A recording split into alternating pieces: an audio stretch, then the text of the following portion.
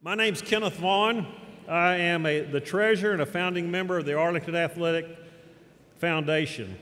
The Arlington Athletics Foundation was established in 2016 as a 501c3 nonprofit organization formed to recognize and support athletics in Arlington. The foundation's focus is to recognize Arlington's rich athletic history and honor current athletes, coaches, and those who support athletes. It is my pleasure to introduce Dr. Rick Burgin to the stage to give a blessing over the great meal served by Spring Creek and over our evening. Rick? What an amazing honor it is to be up here to celebrate some really amazing people, from sports to business to servant leadership, from helping people in the sporting arena to helping people in the area of life. However, at the beginning of our celebration, we want to remember with heavy hearts the tragic violence that was perpetrated in Uvalde. The author Thomas Kelly has penned that we must walk in this world not aloof and preoccupied, but stained with sorrow's travail. And so this afternoon, before we begin to celebrate, before we begin to honor all those here, let's stop for a moment as we remember the children, the teachers, their families. And in honor of them, let's pause for a moment of silence, if you would.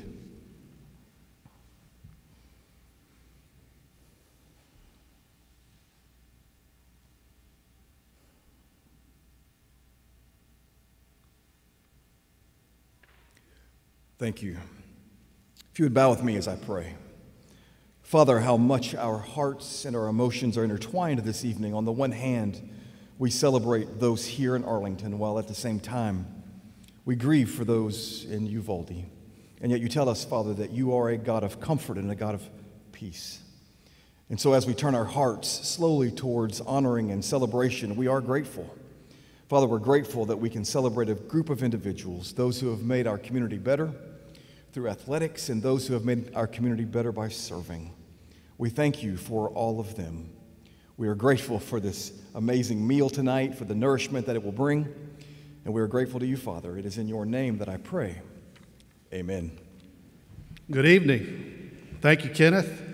Thank you for the prayer. Really appreciate that. Kind words. I'm Carl Cravens, and I'm excited. It's going to be a fun night. We're going to have a good time. I'm not going to keep you all between the award recipients for much longer than to say some thanks to some people. As Kenneth said, this is our fourth event, but it's the sixth year that since they started the thought of creating the foundation to recognize the athletes, the coaches, the parents, the supporters, and everybody that puts the effort behind the folks to get to stand up here and get the awards. But it takes a village, and we all know that. So thank you all for coming tonight.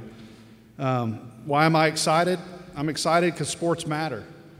Quite simply, they matter. Look at the room. It's 550 people that came out to celebrate people that were important in their lives. And it matters. And for that, I'm fortunate, made a big part of my life, and I wouldn't be the person I was today. And I look out around the crowd and the folks that came in, the coaches that I had through high school and junior high, and I think half of the coaching staff I had at Arlington High is here tonight. So it's great to see them, and they made a big difference in my life. So thank you very much. In fact, one of the coaches we'll recognize later posthumously tonight is Coach Richey.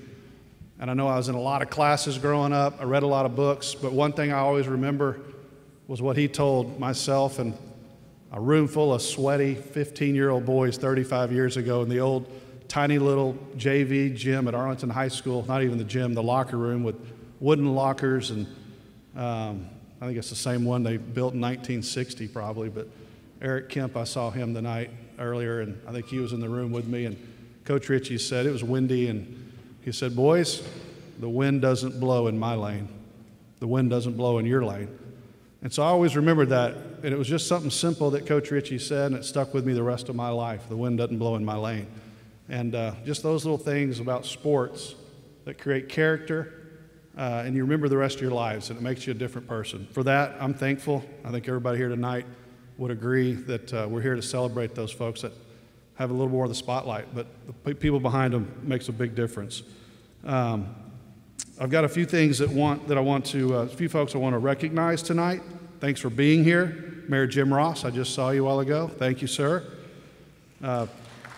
Past Mayor Jeff Williams and his wife Karen, our superintendent, Dr. Marcelo Cavazos. Thank you, Marcelo. Our assistant superintendent, Dr. Michael Hill. Our athletic director, Eric White. Thank you, Eric.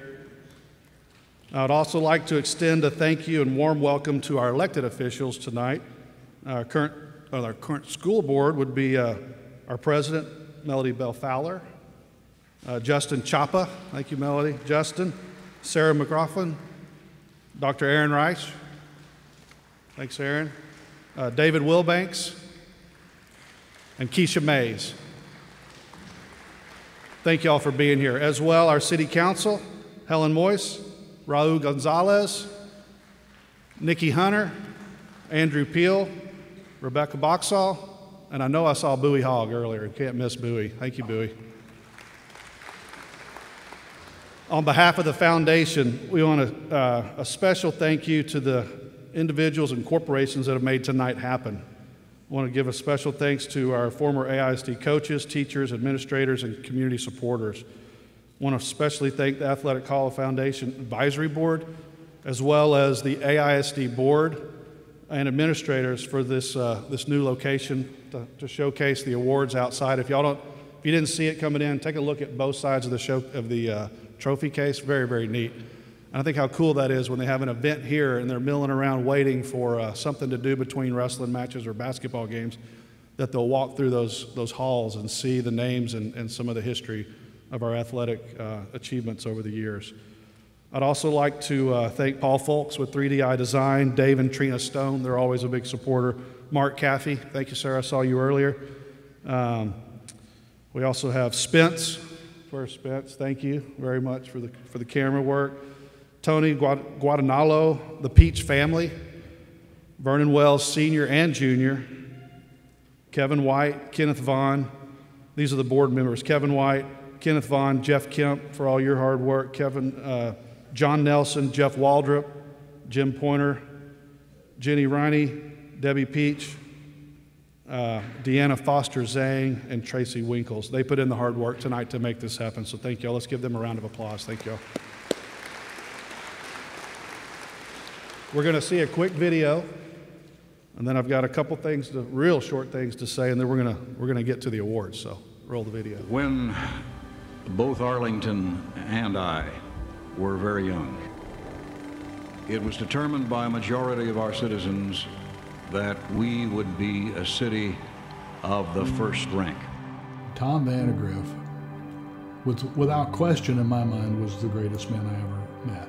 He was the shortstop between Dallas and Fort Worth. He was the guy that brought it together.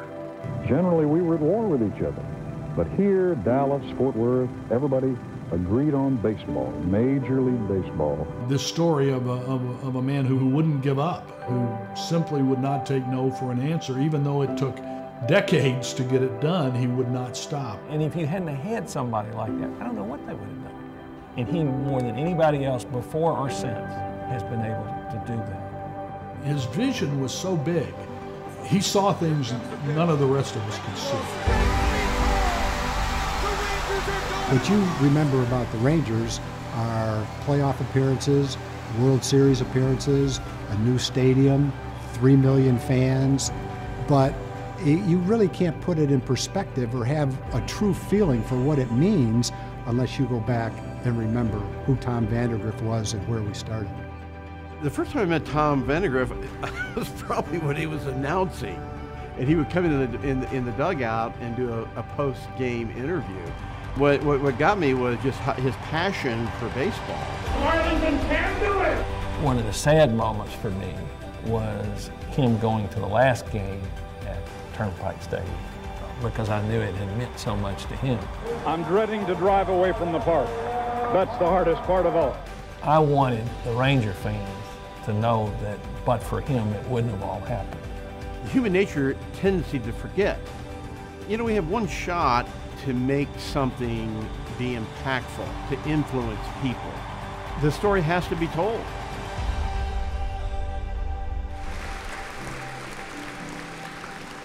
What an honor to have somebody with that vision, that leadership, a sense of community, that we all someday hope to live by and be our guiding light. And like it is all these coaches and administrators and teachers that set us up for success to get these awards, as well as community supporters that allow it to happen. So I'm finished. I'm going to hand this mic over to a voice you'll all recognize, the voice of Friday nights in Arlington, and your master of ceremonies tonight for the rest of the evening, Mr. John Nelson.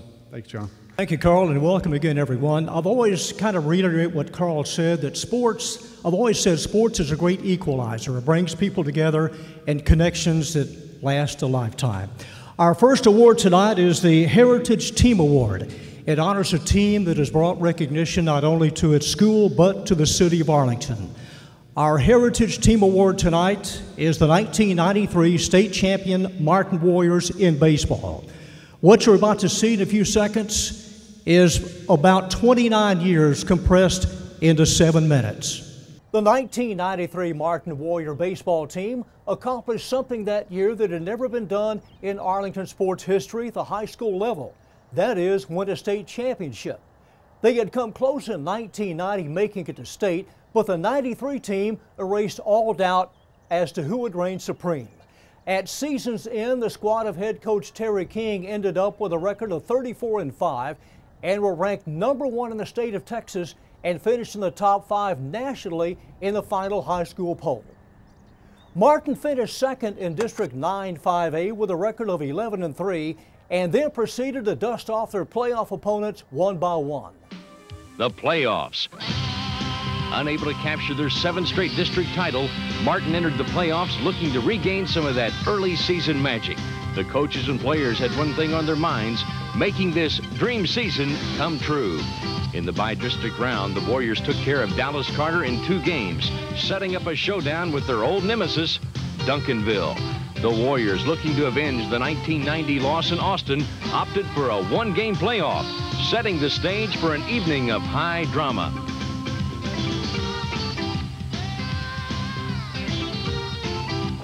Right-handed hitting Martin Warrior swings and lines one to left center. Extra bases. Here's Sims rounding second. He'll score. We're tied at 1 and a stand-up double for David Johnson. Tag's got one ear in the radio and both eyes on this game. Lined into right field. David Johnson rounding third. He'll score. It's 2-1 Martin. RBI number 23 for Ben Grieve as the Warriors take the lead. 1-0 pitch is swung on and blooped into right field. Grieve is coming home. Safe. They go to second. It's pretty close and they got him. Oh, what a big out that is. Turner at third. And Foster on the mound. The pitch to Garrick. The throw to first, and Martin has knocked off the #1 team in the nation, the biggest win ever for head coach Terry King. Having disposed of the top team in the state, Martin avoided a letdown with a 2-game sweep of Dallas Skyline in the regional quarterfinals, and the dream continued. Next up, Round Rock Westwood, and Martin's only loss of the playoffs, a 4-3 heartbreaker at Round Rock. With their backs against the wall, the Warriors turned in a pair of outstanding pitching performances to take the series 2-1, and the dream continued. One step away from a second trip to the Final Four, Martin knocked off Carrollton Newman Smith 11-2 in Game 1 to set up last Friday's Region 2 clincher.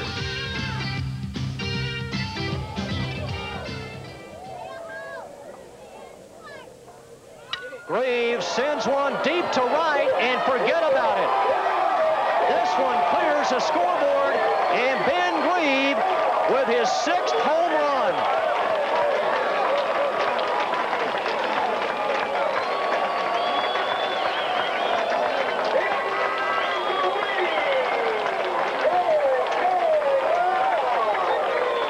Ben Grieve with a pump jack to right field. Play Miller 2 steps to the left in the outfield. This one hit to the right side, playable for Jason Kerrigan, moving towards the line. Hey, this one's carrying and it's gone.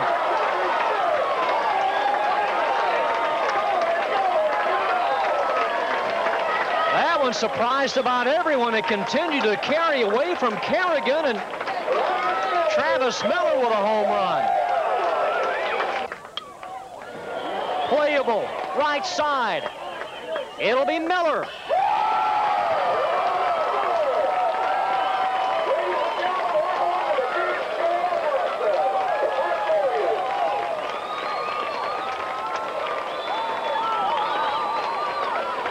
Newman Smith joining 4 others who have gone down to Martin pitching and hitting. The Warriors, the Region 2 champions. For the Martin Warriors, the dream continues from the state capital in Austin, Texas on Telecable 13 Sports. What had started on February 22nd with a 6-5 win over North Garland ended with history made in Austin, Texas on June 11th. They played their best ball at the most important time of the year, and especially after that Duncanville game, performing at the clutch times. You know, every game had a key time where they needed to make the plays and get the key hits, and they came through in the clutch, and they were determined that nothing was going to stop them to be champions. Coach, the championship game with Abilene Cooper. What did you know about Cooper going into that championship game? Well, we knew a little bit about them. We had scouted them a couple of times. They were just a solid team. Guillermo pitched the game of his life. You know, that was he rose up on the biggest stage, you know, at his biggest moment, and really came through for us. And we had some good timely hits. You know, David Johnson was the MVP of the whole tournament, and you know, final score was 8-0. You know, that pretty much says it all. We dominated them, and the kids played fantastic, and they deserve all the credit that they got, you know, as being state champions. See how selective Johnson is. Ahead on the count, 3-1. Takes ball 4 and an RBI for David Johnson as Brandon Heisler comes home. It is 8-0. Justin Batson hangs down the side. The windup and Foster's 0-2 pitch.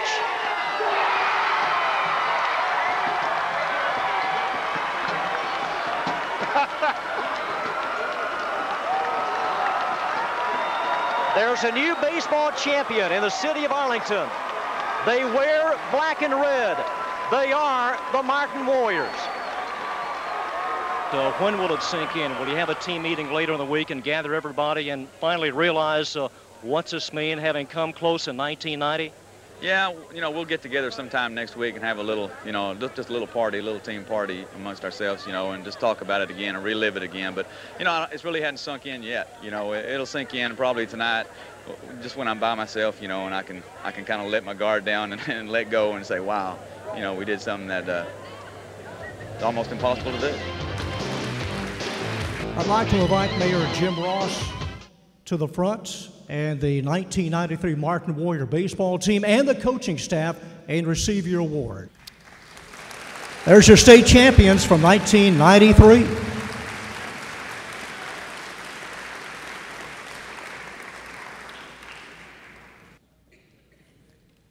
Our next award is the Impact Award. It is what it says. It's a person who has left a strong impact on the students and athletes through their guidance and their leadership through the years.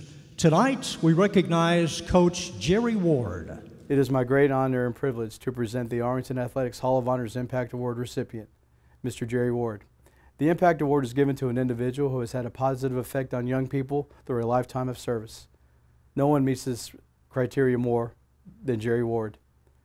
Coach Ward's coaching career spans 6 decades, beginning in Lancaster, Texas in 1960 until his retirement in 2014. Luckily for us, he spent the majority of that time at Lamar High School here in Arlington. During his time coaching the Vikings, Coach Ward molded and mentored some of the best high school running backs in the state of Texas. However, you did not have to be a standout running back to benefit from coming under his care. Coach Ward's soft-spoken and easygoing demeanor masked the fire of a ferocious competitor who had high expectations for his players on and off the field. His positive attitude and ability to relate to his players made him very popular. His popularity was also due to his genuine concern for his players and his students. Coach Ward taught us that the strongest form of motivation is encouragement. Coach Ward's influence inspired me to become a football coach, a position that I held for 14 years. I spent my last 9 years coaching at Bowie High School here in Arlington, and I saw Coach Ward often. He was always encouraging me to go back to school and get my master's.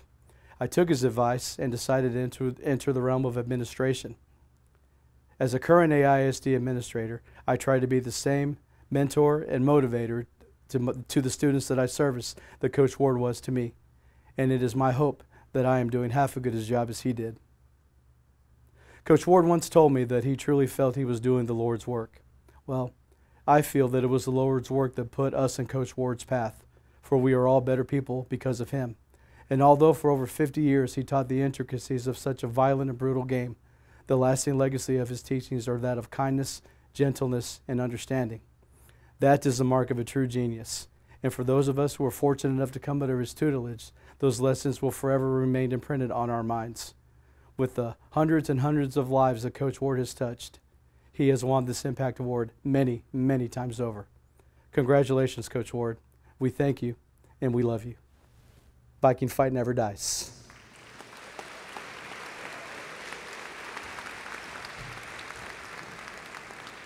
Coach Jerry Ward is seated out here and would like to say a few words. Thank you for this award. I appreciate it. I couldn't have done it without my wife and my son and my daughter. They're very good people. Thank you again.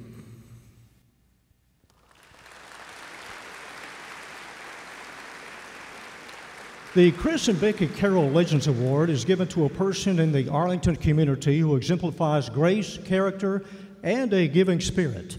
This is someone that over the long term has exhibited a service heart towards community, friends, and family, no matter what the situation or personal cost. Tonight, we honor Miss Tillie Burgin.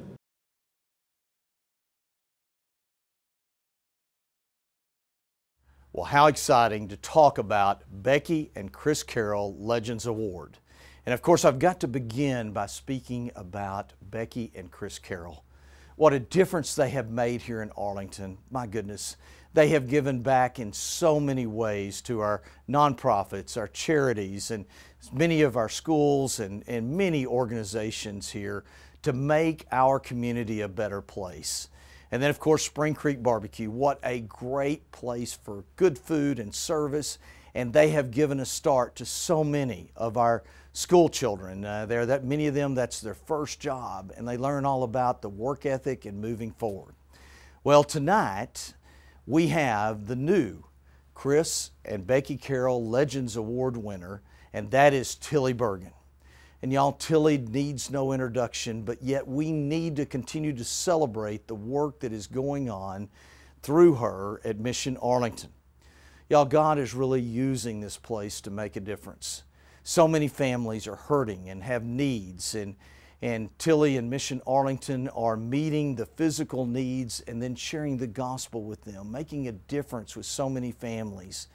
You know, meeting the needs of food and clothing, there for furniture, a place to stay, medical needs. But then in addition to that, they care and they show Jesus' love for each and every one that comes through. And then I've got to go back a little bit because many probably do not know that Tillie hired so many great teachers when she worked for AISD. And then not only did she hire great, good teachers, she also mentored them and was actually a mother to so many and made such a difference here in our school district. And of course, we are blessed with so many teachers here that actually Tillie found and brought here. And Tillie would say right now, she said, "Jeff, I didn't find them. God sent them my way," because she's always ready to give God the credit. The other thing about Tillie that I've got to say, she is an incredible wife and mother. The Burgin family has done so much here for our community. And of course, Bob Burgin, her husband, was a great principal at Arlington High School, and now he is serving as a pastor in one of the Mission Arlington churches and continues to work. And then Jim Burgin, an incredible pastor himself, and and helps in so many ways at Mission Arlington. Clark, her grandson, that does so much of the operations. And then Rick Burgin, the chaplain for the Arlington Police Department.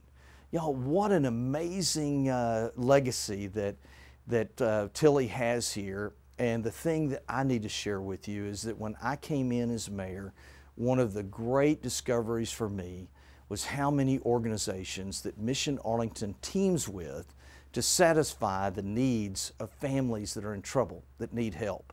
You know, we work together here in Arlington. It's that can-do spirit. And Tillie says often that God has chosen Arlington as a special place, a place where He wants the light to shine and for us to do extraordinary things by using His strength. And then, of course, we see it time and time again where the physical needs are met, and then Tillie has the opportunity to then share the gospel and the spiritual needs are met. Pretty phenomenal, y'all. And yes, Tillie Burgin is so deserving of the Becky and Chris Carroll Legends Award. And Tillie, congratulations, but most of all, thank you for letting us honor you so that we can honor God and be able to inspire others to do great things here in our community. Thank you, Tillie, and congratulations. Please welcome Tillie Burgin.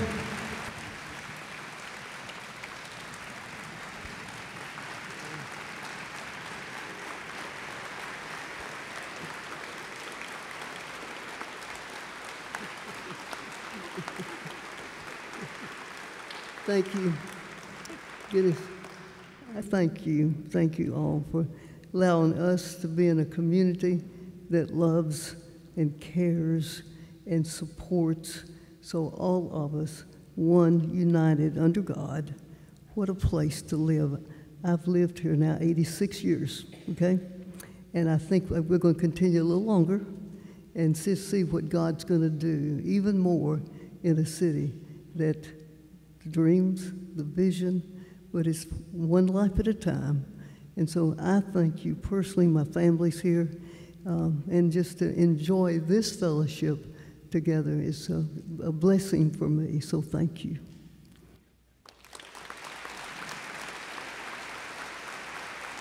Our next award is the Unsung Hero Award. It recognizes an individual who has positively influenced a program or organization from behind the scenes with a positive attitude, a willingness to help in whatever capacity necessary, and a commitment to excellence. Our Unsung Hero Award tonight goes to Mr. Jay Ryan. Jim Pointer will come up and speak a little bit about Jay Ryan. There are a lot of great volunteers in our city, and most of them, by definition, go without being noticed. That's part of that servant ethic that so many volunteers have. But I happen to have known Jay Ryan for over 20 years, and so this person, I want this whole room to know the kinds of things he does for this community, because the list is long and really, frankly, quite incredible. Jay and his wife, Judy, go to the First United Methodist Church here in Arlington, as do my wife, Peggy, and I. And so we've known Jay from a Christian standpoint, but also if a Sunday school class ever needs a microphone, ever needs a website done, really almost any kind of technology, the first person they call is Jay Ryan. And you take that outside of his faith into the rest of the community, and Jay, on the north side in the Lamar area, has got his fingers on just about every nonprofit website in that part of town. You just have to tell Jay what you need. He'll get it done. In addition to all those projects, he does larger civic projects that you're familiar with. I think I heard you correctly, Julie, that Jay helped the Boys and Girls Club, but with his website that he did for them, raise just from the website, and I want you to correct me if I'm wrong, but $250,000 this year just from the website, and over $890,000 overall for the Boys and Girls Club of Arlington. So that's the kind of real tangible results that Jay gets. Jay was born in Chicago, and he started his career under the tutelage of his dad. His dad was the voice of Northwestern University football in Chicago, and so Jay was kind of born with that DNA. And brought it down when he moved down to Arlington to go to work in this area. He started doing PA work for the Lamar Vikings, both football and basketball. So, you know, again, it's enough to do the football season, and then you immediately flip over and do Tuesday nights and Friday nights, boys and girls basketball. So that's just, you know, he just tireless. So I wanted to stand up here tonight and look at Jay on behalf of the whole community and say, Jay and Julie, thank you so much for all that you've done for our community and continue to do. We love you.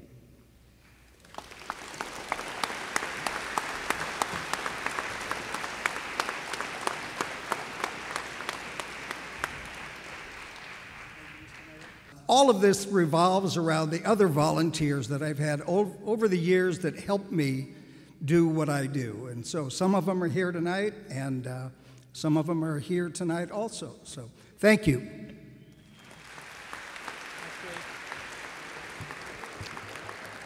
Thank you, Jay.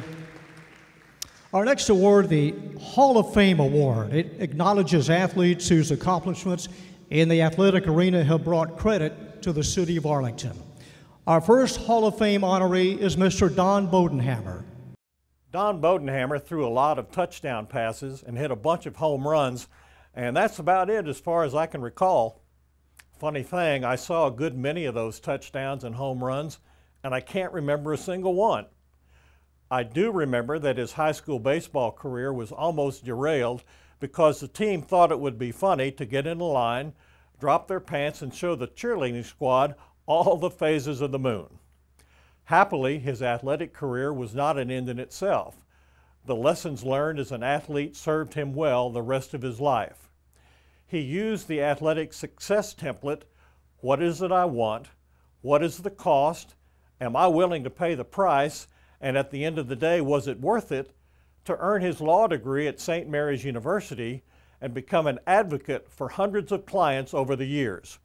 He also dispensed some tough love to straighten out some young people who were losing their way. My son was one of those young people. His life has been firmly grounded in the principles of family, faith, and friends. He has had several life-threatening episodes and maneuvered through those shadows because he understands that every shadow has a light source, and if we move toward the light with confidence and hope, we will emerge to claim the promise that Christ is the light of the world, and we will never have to walk in darkness. Don has been married to Sandra for 37 years, and he'll tell anyone that he outkicked the coverage when he married her. He also has 3 children and 6 grandchildren who lead him around like a puppy on a leash. His family extends far beyond his own. 20 years ago, my mother left specific instructions for her funeral. She wanted her boys to be her pallbearers. Don was one of her boys. As a friend, I have seen Don through the prism of a little boy, teenager, adult, and now as someone who has had far more yesterdays than tomorrows. He has never disappointed. Don threw a lot of touchdown passes and hit a bunch of home runs. His athletic career did not define his life. He was a good steward of his athletic talent and made his teammates better. His life after sports, one of integrity and honesty, grounded in faith and dedicated to family and friends, have made him a champion and worthy of tonight's honor. It is my pleasure to introduce my friend, Don Bodenhamer. First, I'd like to say how honored I am to share this stage with the other inductees. Congratulations to all of you. And Jeff, thank you for the introduction video. You're a good man, a great friend, almost lifelong. And some of you probably don't know, but Jeff is the voice of the Arlington Colts home football games. And he has been for the last 30 or so years.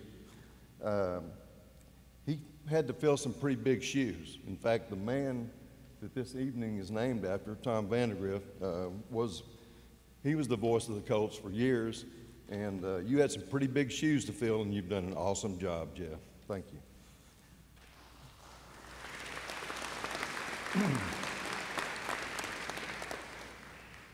I accept this Hall of Fame honor, not just for me, but on behalf of all my teammates who for 3 years, shared the baseball field and football field with me. We competed on those fields together. We won and lost together. Without my teammates, nothing could have been accomplished personally. So we won and lost together, like I said, and I'm putting tonight in the win column for all my teammates, and I'm proud to be one of their teammates. Thank you to each Hall of Fame committee member who voted to recognize me for this honor. I can only imagine the hours that you had to dedicate and spend to put this evening together. What a wonderful venue this is. It's great, and it's wonderful, and I'm glad to be part of it. Before my teammates, my team was my family, Team Bodenhamer, and I would like to pay homage to my mother, Gwen, my father, Richard, my brother, Ray, and my sister, Mary. How many times did all 5 of us end up at Arlington High School, usually on a Sunday after church, my dad throwing batting practice, my mother, my brother, and my sister shagging in the outfield. They never complained, at least not audibly. But Ray and Mary are here tonight. My mother and dad have passed away, unfortunately. Mary, Ray, I love you both with all my heart. Thank you for coming. Thank you to my high school coaches who worked tirelessly trying to develop all of us into a winning program, baseball and football. John Riddell turned our football program around. One of his assistants was Royce Hillman, and he's here tonight, right here. And his son, Trey, is one of the honorees tonight. And I remember when Trey was running around on the football field, I think he was 7, 8, 9 years old, or maybe younger. But what a great time we all had together. But a special thanks goes to the best coach / manager that I ever had at any level of baseball, and that's Eddy Peach. Coach Peach instilled in me a desire to never be satisfied with my game. I can still remember him yelling at me, or maybe just talking to me, and saying, work at your game, you can be better. He always said that, and I can still hear it. Sometimes you cross paths with greatness. Eddy Peach was one of those people that I crossed paths with, and that's why he's already in the Hall of Honor here. He was a great man. I got to coach Sean, one of his sons. Scott, one of his sons, and Debbie are here tonight, and I honor your husband and your father. He was a great man. And to all my friends and classmates who took time out of their evenings and night to come and honor me tonight, I appreciate it more than you know. Many of you were my prayer warriors for the last 2 or 3 years because I've had some health problems. And from the bottom of my heart, I thank you for that. Now, I asked for and received permission I almost forgot my wife, Sandra. And I do want to go home and spend the night at home. So we've been married for 38 years, and she's done all she can do to help me stay above ground for the last 2 or 3 years, nursing me back to health, and I appreciate it. I love you, Sandra. You know that. I have 3 granddaughters, and they're sitting here, Poppy and Foster and Maggie. But the main thing I have is I got 2 daughters that have always kept me grounded. They said, Dad, we've heard your stories. We know that you walked to school uphill both ways in the snow with no shoes on. Yeah, right. Anyway, so they're thinking of me. They've always had my back. They both married Marines, both named Brandon, because I can't ever seem to remember where my glasses are or my phone. So, like I said, I asked for and received permission to go into the next thing, which is, I'm going to call it a public service announcement. I had a family crisis not involving anybody in this room, and so for almost 2 years, every night, and I'm going to say this in a way because we've got young children here, I got real close with John Daniels, Jack's cousin, Jack Daniels' cousin. Every night I would drink that beverage, go to bed, stumble to bed, and get up. Well, look this up on your phone while I'm talking. It's called Holiday Heart Syndrome. And I'll keep talking. Maybe you can look it up and you'll understand what happened. My heart went into AFib, atrial fibrillation. I suffered a massive stroke. I almost died. I was in ICU for many days. And my condition was grave, G-R-A-V-E. And let me tell you this, when it's you that's in grave condition, it takes on a whole new meaning. Anyway, I thought I was going to die. Doctors thought I was going to die. They didn't understand why I wasn't already dead. But then things began to change when one of Sandra's sorority sisters came from Dallas, and she got up because she was moved by the Lord to come and see me. And she came to my ICU room. She anointed my head in oil. She prayed over me, and things began to change immediately, and I got better. So I promised my Creator if He would just let me live, I would, spread the word of that experience. Instead of the path I took, I should have been on my knees asking for strength and guidance from my Lord and Savior. And I tell you this story because too often we see the tragic way when a loved one who is consumed in the depths of depression meets an early demise as a result of alcohol abuse, drug abuse, or suicide. In a nutshell, there's hope and there's help. Seek it out spiritually, professionally, or both. So if 10 of you go out of here, and I think it's about 600 people here, if 10 of you go tell 10 other people, and so on and so forth, I think they call that going viral. And if only one person who hears my story and makes a better decision than I did, that will be an event we can all put in the win column. Thank you for a great evening. Drive safely to your homes, and may God bless you as He has me. Thank you. Thank you, Don. Our next Hall of Fame member I've known a long time. It is Mr. Trey Hillman. On behalf of our family, I'd like to welcome and thank you for taking time for this special event. Let me first say I'm overwhelmed with pride as I reflect on Trey's many accomplishments. He started his baseball career at Sam Houston High School and was thereafter awarded a scholarship to UTA, where he played baseball for 4 years with many honors and distinctions. This landed a career in professional baseball that has spanned 38 years and 11 championship rings. He considered it his privilege to have been with the likes of the Yankees, the Royals, the Rangers, the Dodgers, the Marlins, and currently the Los Angeles Angels. He's had the opportunity to manage baseball in Japan and Korea, winning both the Nippon World Series in Japan and the Korean Baseball World Series. While Trey has won numerous baseball awards and accolades over the years, it's the things that he's achieved off the field that demonstrate his true character. Trey has lived his life with a reference of the blessings he and his family have been given and has shared with so many people along the way, including all of our family.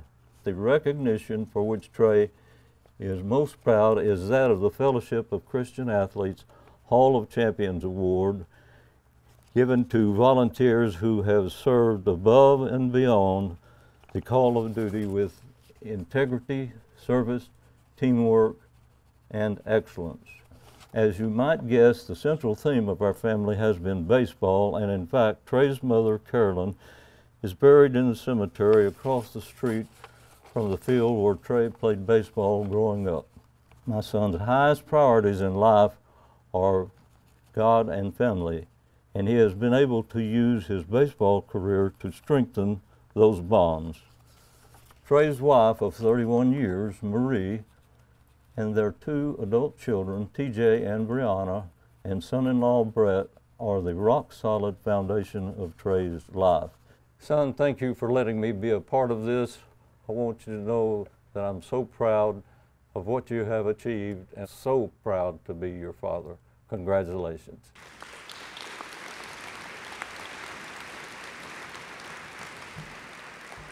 Well, thank you, Dad. I appreciate that. I'll get to you in just a second.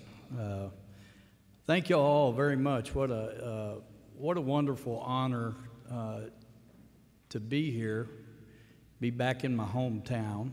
I want to start by reading from God's Word. You know, in first chapter, James, verse 17, it says, "Every good and perfect gift is from above, coming down from the Father of lights, who does not change like shifting shadows."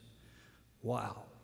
Man, I've been blessed with a lot of good things. And on the heels of Mr. Don Bodenhamer, that was wonderful. I got to hug him and tell him he's one of my childhood heroes, but I see so many familiar faces. I'm getting off script like I always do, but I got to tell all the coaches and all the former players that had anything to do with Arlington High School when I was a little kid, I'm sorry. I know I was a pain in the butt. I was up there with my dad at work. I loved every minute of it growing up at the field house, but I know I got in y'all's way all the time. And then any opposing coaches through my high school days, I was a brat. I really was, and I apologize if I offended any of you or got in your way. So thank you all for all that put this on. I've got a list that I asked from my friend Jeff about who to thank for this evening. I know they've been mentioned, but I think it's worth mentioning them again. Jeff, I got you at the top of the list. I told you earlier I would love to have been able to run the option like you ran it. I studied a lot of film on you. I just couldn't make my feet do what your feet did. Kenneth Vaughn, Jim Pointer, Zane Gober, Kevin White, John Nelson back behind me spent way too much time being very kind to me during my athletic career, especially my days at UTA. Jeff Waldrop, Debbie Peach, what an incredible legacy Mr. Eddy Peach was, and it was, I know, my dad's honor, and it was an honor for me to get to meet him and my dad to get to work with Mr. Eddy Peach. And so thank you, Peach family, all that you continue to do. Jenny Rain and Tracy Winkles. So thank you all for making this happen. I was born in Amarillo, but I sure am glad that a wonderful coach named John Riddell called my dad and said, "Bubba, come on, I want you to come coach the Arlington Colts with me." And it's so very kind and nice to have 2 of John's sons here, David and Brad. Thank y'all for coming. Really appreciate it. We got to grow up together, and Brad and David and I were sharing some of our fondest memories growing up. But I've just had so many amazing people in my life. At the top of my list growing up is my dad. He's still my favorite coach and the best coach I've ever had. But I grew up just thinking with a lot of naivety that every kid's dad could teach them everything that they were interested in athletics, along with being just a tremendous role model. And I, soon realized that wasn't the case. But Dad, I'm glad that you taught me so many things. Thank you so much. I wouldn't be where I am today without my dad and without my sweet mom. My sweet mom lost her years ago, but if it hadn't been for my mom, this is our 38th year in professional baseball, and if it hadn't been for my mother, it's a pretty strong argument that I never would have gotten to be involved in professional baseball. My mother petitioned the general manager, Joe Klein of the Cleveland Indians, after the draft, called him up and told him that I was deserving of a professional spot. And thankfully he agreed with her, but she also thought that I was a better shortstop for the Texas Rangers than Bucky Dent. So she missed on a couple of things, but I'm very thankful for the love that she blessed me with, and she was my #1 fan. I got two wonderful sisters. I've had lots of comments tonight. One of my teammates was asking for a pair of scissors to give me a trim, and I grew my hair out long. This is a joke, but I'm going to tell my sisters this. I grew it out long because my sweet sisters used to take me by the head of my hair and give me a tour of the shag carpet in our living area when Mom and Dad went to the grocery store in the afternoon. So I got the greatest siblings, Sherilyn and Charlotte. Thank you for all your love and dedication, and just how you treat me and how you treat Dad, and I love you. Thank you. My sister Sherilyn and Charlotte both were lead on this while I still travel with baseball, so thank you for all your hard work and your love. My sweet wife, been together with me for over 32 years. She missed the most boring part, which was me playing. She didn't miss a thing with me being an athlete, but she's been with me for about 34 years, and we got two beautiful children, and she was the single parent the majority of the time with all the coaches in the room. You know what I'm talking about. Our son TJ's 28 years old, and our daughter Brianna is 25 years old, and you hope your kids listen to you. Our daughter definitely didn't listen to me. I told her whole life, I said, all baseball men, I said, well, first of all men are pigs, because I didn't want her ever dating. And then I told her baseball men are piggier. And she married one. She's married to a Tampa Bay Ray. So we love him. He's part of our family, and he's been a wonderful addition to our family. And he's a God-fearing young man that just loves the game of baseball and loves people. I'm with the Los Angeles Angels now, and I told my wife, you know, as we get closer to retirement, I thought that was very apropos to join a team that actually had angels as their mascot, because my wife truly is an angel. And thank you for all you do, sweetie. I appreciate you. Mr. Tom Vandergriff, I want to tell you a quick story. Mr. Tom Vandergriff, when I was at Sam Houston High School, we got blown out from a hurricane in our summer league tournament playing for Mr. Tommy Cantrell. And I remember driving back with teammates with Tommy's wife, Sharon. Still stay in touch with Sharon.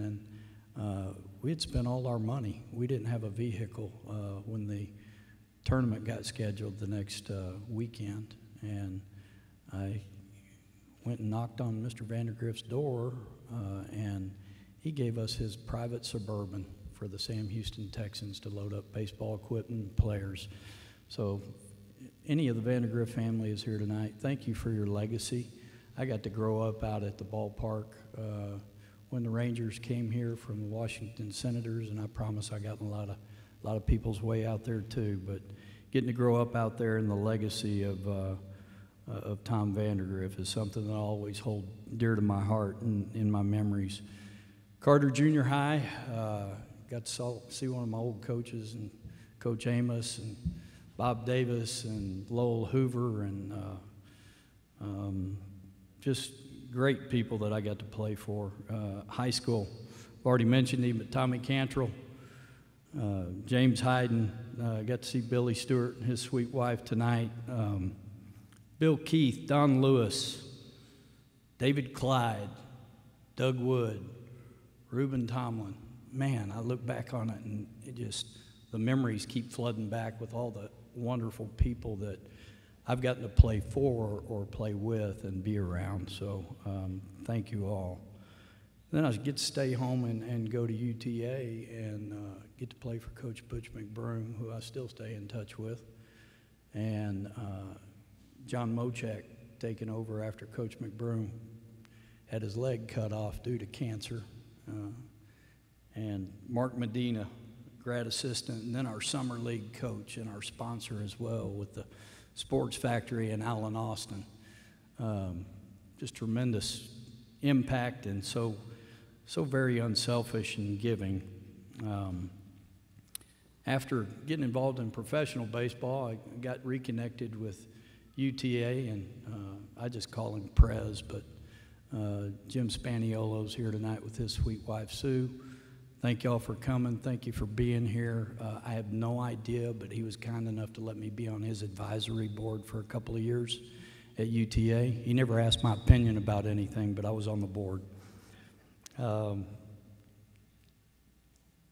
go back to all the teammates that I've had, whether it was high school, because as Don Bodenhamer mentioned in his speech, it's the teammates that really matter, and the teams that you were on, and it was the teamwork. I think about guys that I got to play both in high school and collegiately with, and Mark Farrar and Greg Farnick and John Ford, and then guys that I'd played against in high school that became college teammates, and they were immediately my mentors and took me under their wing. In Kenny Rose, who's here this evening, and Kirk Culberson, starting second baseman, and I was a runny-nosed little shortstop my freshman year. Guys like that really impacted me. I see Robert Chappa back there. Your family impacted me. It's great to see you. Sorry I haven't hugged your neck, but please give my love to your whole family. Just all the blessings of all the people. Mentors, mainly because they grew up over at our house with my older sister, but Tim Skinner, Drew Perkins, Steve Cunningham, Ellis Roden, Rusty Rogers. Those guys, man, they still to this day dear friends of mine.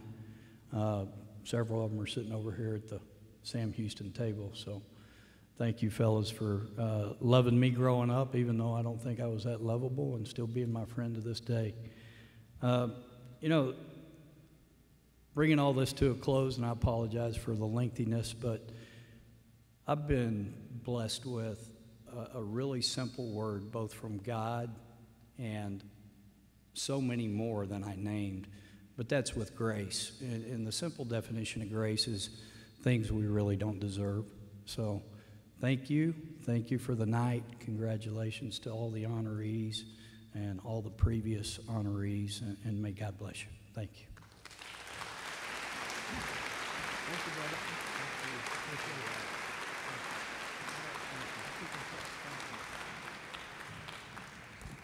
As Trey said, he's with the Angels now, and he knows talent like no one else. So you might keep an eye on the Angel farm system in the next couple of years. In listening to some of these stories before tonight, baseball isn't life, but the resemblance keeps coming up. It keeps showing up time and time again. Our last Hall of Fame honoree is Miss Carolyn Asfahl. I'm privileged to be here today to introduce to you for induction into the Arlington ISD Athletic Hall of Honor, Miss Carolye Asfahl. I had the privilege of meeting Carolye as a sixth grader at Pope Elementary when she joined my elite track club based here in Arlington, where she was a three-time national champion in the long and triple jumps, a two-time national heptathlon runner-up, and a multiple national medalist in the hurdles, 100 and 400 hurdles, as well as the long jump, triple jump, and the high jump. Carolye was one of those athletes that just stood out, even if not for her athletic talent, because of her endless energy and her beaming smile. She was just someone you just enjoyed being with. And as a coach, one of the things I always enjoyed the most about Carolye is how much she earnestly cared about and gave to her teammates. She burst into the ISD scene in the 7th grade at Shackelford Junior High when she won the long jump, triple jump, 100 hurdles, and the high jump, setting a city record of 5'4", which I believe still stands to this day. She ended up in her junior high career at Shackelford winning the hurdles, the high jump, long jump, and triple jump all 3 years, 7th and 8th and 9th grades. Then moving on to Lamar High School, she continued her outstanding career as she won the long jump, the high jump, triple jump, and the 100-meter hurdles her sophomore, junior, and senior years. And in her senior year, the first year that the 300-meter hurdles were added to the girls' program, she won the 300-meter hurdles as well. She was a multiple regional finalist and medalist, and a state qualifier in the high jump for Lamar. Carolye is one of those people that when she walks into a room, the room just becomes brighter, more joyful and happy. She's one of those people you just enjoy being around as often as you can. She's just one of the most outstanding young women I have ever had the privilege of knowing and coaching and being able to call as my friend. The only sad part of our relationship is her move to Colorado, that we can no longer see each other as often as we used to.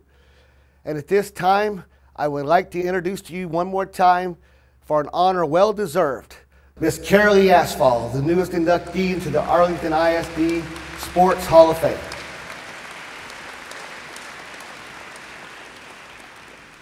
I'm trying not to get emotional.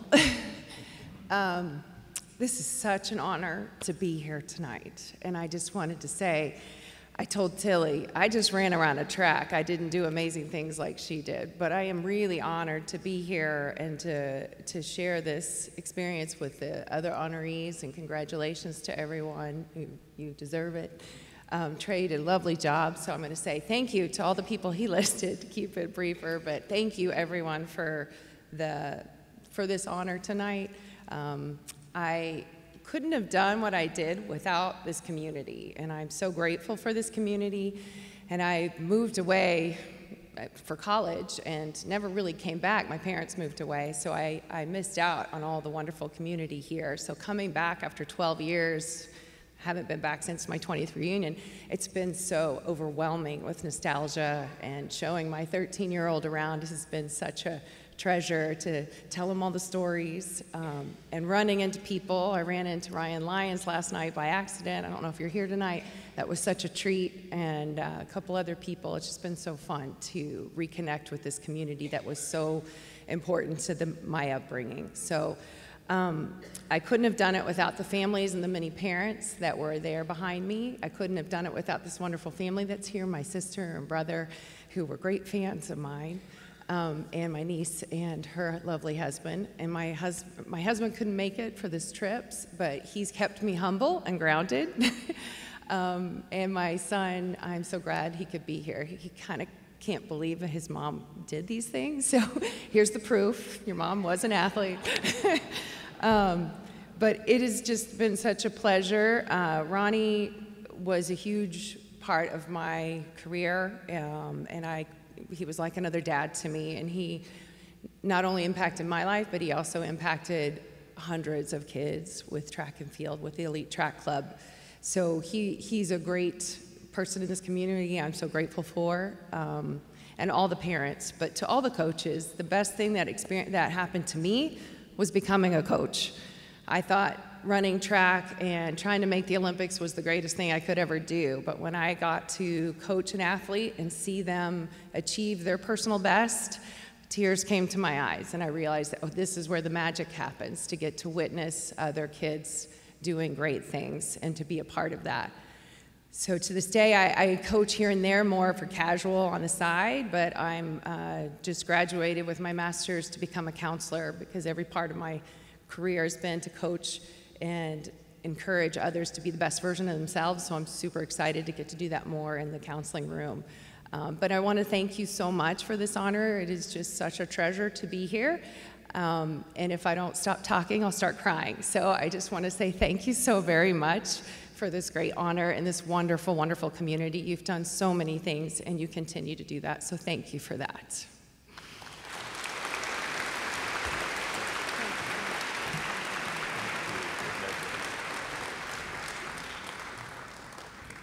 Next on our agenda tonight is the Hall of Honor. It recognizes coaches, teachers, administrators, and city leaders who have gone above and beyond, contributing their support of the athletic programs in Arlington.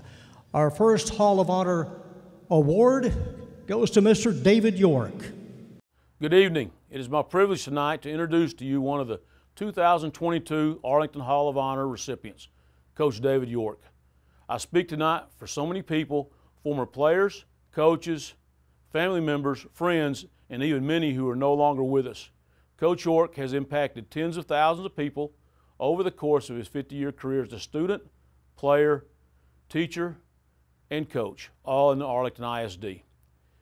Coach York was my coach at Gunn Junior High, Bowie High School, and then later I had the privilege of working with him on Eddie Peach's staff at Lamar.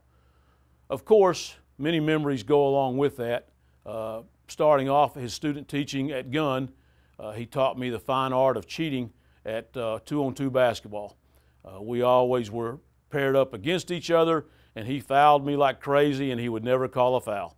Well, so I learned as you get older, you have to do those things to stay up with the younger kids, so he helped me out as I became his age and got to be where I could keep up with the younger kids. For Coach York, many times you put a person on a pedestal, and when you really get to know them and work alongside them every day, they lose their luster. Not Coach York. His preparation, work ethic, and knowledge were a few of the traits that separated him from the rest. One example of the work ethic I'm talking about, he would always, on a Saturday after we showed film to the kids, he would always exit for 24 hours. He would have 6 VHS tapes under his arms, and he would have 2 notepads. He would come back 24 hours later, and he had watched those films probably 3 or 4 times each, and both notepads were completely full of notes, game plan, scribble, and that's how he prepared. And he never took anybody lightly, and he made sure as his coaches that we never took anybody lightly either. One year we were playing Paschal. Paschal wasn't very good. Sorry for all Paschal alumni that are in attendance tonight, but he convinced us that they could move the ball on us, and if we didn't show up to play, that they could do some damage to us. Well, of course, we prepared like crazy that week, and we beat them 80-0. But it just goes to show that in my 8 years at Lamar, we were never beaten by somebody that was inferior to us. He always had us ready to coach, and he always had his players ready to play. That was kind of his forte as a coach. He was known. One thing you were going to see with David York defenses, they were called BCBA. I'm not going to tell you what that stands for, but it was BCBA, and they were going to run to the football. They were going to hit you when they got there, and they were going to always be prepared. Coach York is a man of high character and impeccable integrity. He never bought into high school politics and always played the best kids. He coached with an old school style and never compromised his beliefs and expectations. We are honoring him tonight, and tomorrow we will celebrate on the golf course. Please bring your golf clubs, Coach York. One year we had a golf game scheduled and he forgot to bring his golf club, so I'm just telling you, please put those in your truck tonight. Sharing in this honor is his wife of 45 years, Debbie, son Drew, and daughter Heather. It is my great honor to introduce to you my mentor, my coach, my great, great lifetime friend, Coach David York.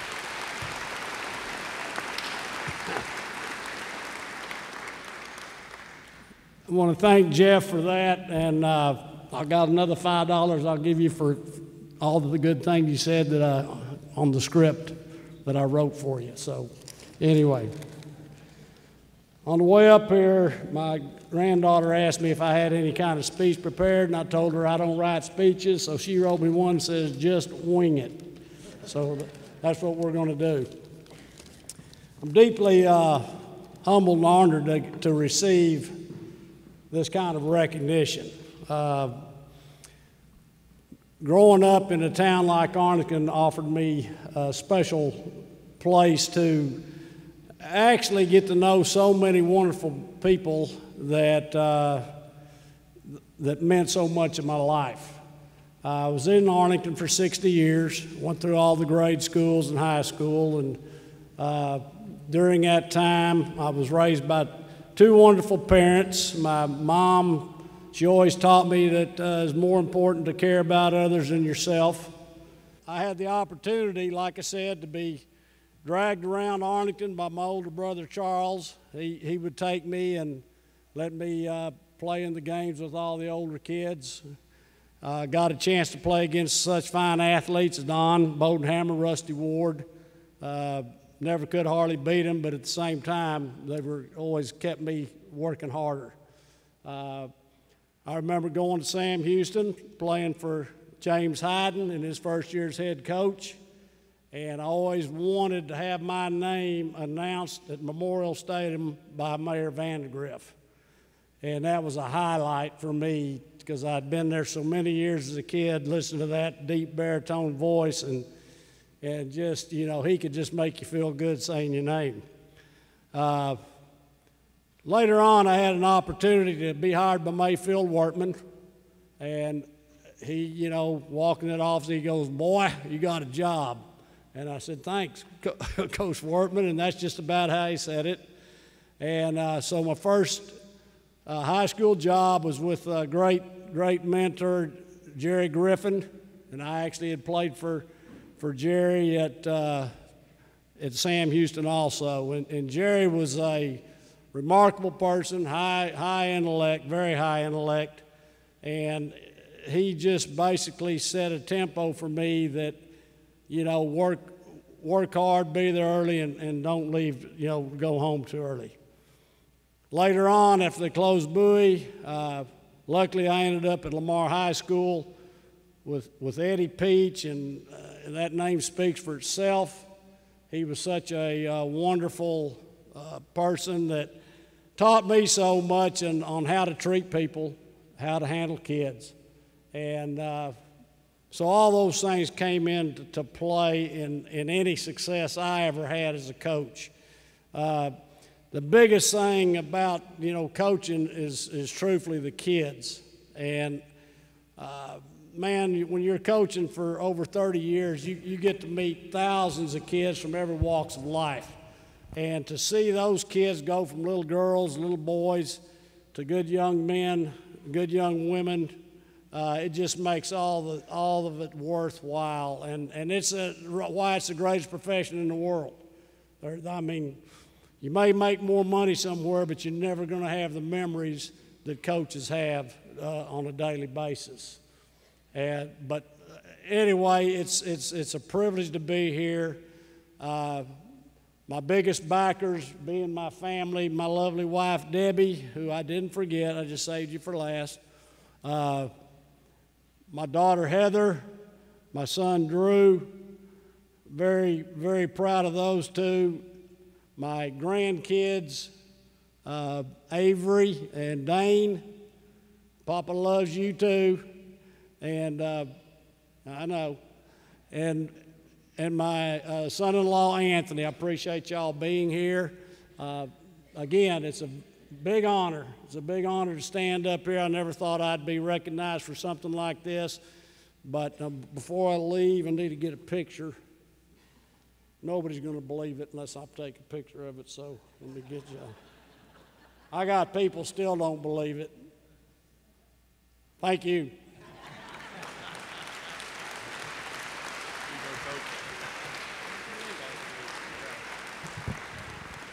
That's York. Our next Hall of Honor recipient is Mr. Terry King. Motivator, 100% all in, and passion for learning and teaching baseball are the first things that come to my mind when I describe my good friend and colleague, Coach Terry King. During our time together at Martin, it was very evident that he was a special coach devoted to leading the Martin Warriors baseball program not only to reach the playoffs every year, but for the program to reach elite status in the state of Texas. His commitment to bringing excellence to every member of the baseball program was truly remarkable. His passion for his student athletes was outstanding. Here are a few quotes from ex-players regarding Coach King. He got us prepared to take on anyone, including teams that had more talent than us. The best example I can think of was our area playoff matchup against Duncanville in 1993 state playoffs. Duncanville was loaded with talent, and we just had to beat them once at our home field. At the time, they were the #1 team in the nation. In a one-run game late, Duncanville had the bases loaded. Coach King relayed a daylight pickoff play to second base, and we executed it perfectly. That one play won us that game, and we were on the way to winning the state as we coasted after that. Not an easy play to execute, but we did it perfectly. Perfect testament to doing the little things better than our opponents and being prepared to win the close ones. Another player commented, Coach King took a great group of senior leaders and combined them with some young talent to make up the top team in the state of Texas, questionably the country. He had us running on all cylinders as a team come playoff time to make one of the best runs ever in the state, including taking down the #1 team in the country, Duncanville. Congrats, Coach King. Another former player said Coach King was a tremendous motivator and knew how to get the very best out of his players. He was decisive in his game management and was always anticipating when moves needed to be made in order to give us the best chance at winning. He truly cared about his players and making them successful beyond the baseball field. Coach King's coaching record stands as one of the best in the history of Texas high school baseball. During his 26-year career, he won 523 games. He led the Martin Warriors to 15 straight years in the state playoffs. During his Martin High School career, he averaged 21 wins per season, 13 district championships, 12 by-district championships, 8 area championships, 3 regional championships, 2 trips to the state Final Four, and in 1993 led the Martin Warriors to the 5A State Baseball Championship. He was named District Coach of the Year 10 times, Tarrant County Baseball Coach 4 times. In 1993, he was named the National Rawlings Coach of the Year. With all the personal honors Coach King has accomplished, he will be the first to give well-deserving gratitude and honor to the talented and dedicated young man he had the pleasure to coach. He kept everything in perspective and always truly cared about each of his players. Throughout more recent years, he has experienced great satisfaction seeing the successes of his past players, whether it was young men that went on to play college ball, professional ball, and some even at the major league level. He has been equally proud of the many players who have gone on to be extremely successful in a variety of careers, and the quality husbands and fathers they have become. Ladies and gentlemen, it is my sincere pleasure to introduce as one of the new members of the 2020 AISD Hall of Honor, Coach Terry King, Martin High School. Thank you.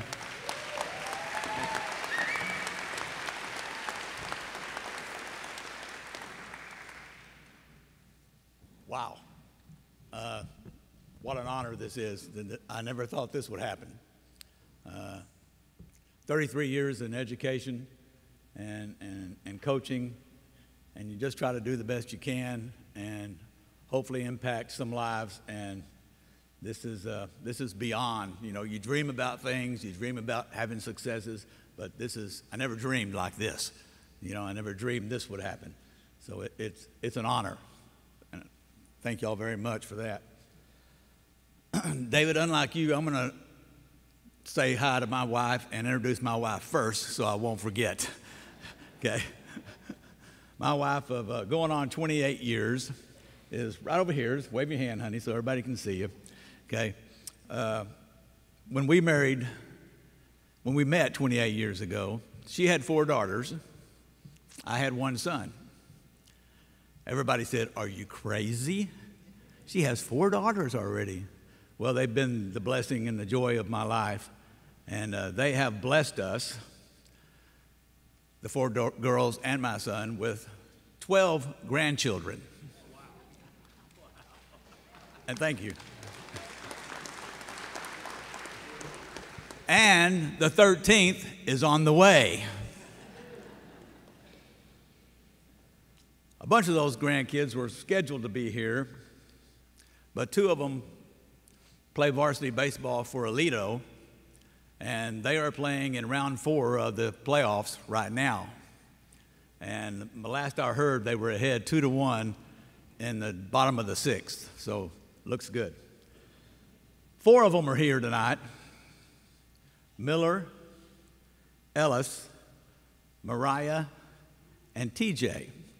I want to talk about TJ just for a second because today is his 11th birthday, and he chose to be here tonight with me and with you guys instead of at a party somewhere or doing something, 11-year-old fun.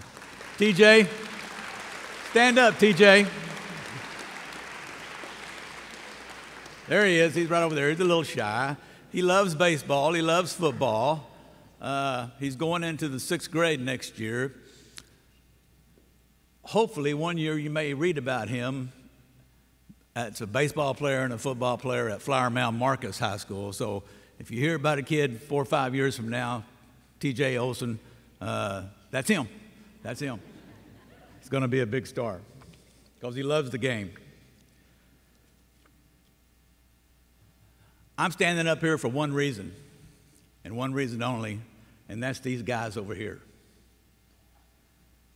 What they did in 1993, going 34-5 in the toughest division, the highest quality division in high school baseball in the great state of Texas, was unbelievable. I did nothing great. My toughest job was filling out the lineup card, handing it to the umpires, making sure everything was spelled correctly, and I had them in the right position. After that, I just turned it over to them and let them play. And boy, did they play. I remember going to the state tournament when let me say this. My first 5 years were at Shackelford Junior High. And I've been blessed with a lot of great people, and I got to work with a lot of great people, and worked under a lot of great people. And one of the greatest principles I ever had was when I first started. And that was Trey's dad, Mr. Hillman, sitting right here. I'll never forget the patience he had, because I went in there, I didn't know come here from Sikkim, you know. Your first year teaching and coaching, you don't know what you're doing. You're just kind of going in, grasping the straws. And he was very patient. He was kind. He was understanding. He was firm. And I always remember that we worried if you went to your teacher's box and there was a little yellow sticking note in there that said, "See me at your convenience, R. Hillman." I thought, uh-oh, you don't want to see that. But every time I had to go in there, and I did have to go in there a couple of times, he was very understanding and said, "Well, Coach, maybe we don't want to do that way. Maybe we want to do it this way right here." And so, Mr. Hillman, for that, I always appreciate you, and you were the best. And I had a lot of great principals at Martin High School, from Rick Berry, who was the principal there when he hired me, to Steve Jacoby, who was the principal when we went through high school. We went through the state championship and the support he gave us, to Laura Jones. There were a lot of great ones there, and I appreciate them very much. I also have my brother here and my sister here. They've supported me along the way. My brother was a much better athlete than I was. I was not very good. I tried a lot of things, but wasn't very good at anything. My sister has supported me all the way, and they're here tonight, so I appreciate you guys. Thank y'all very much.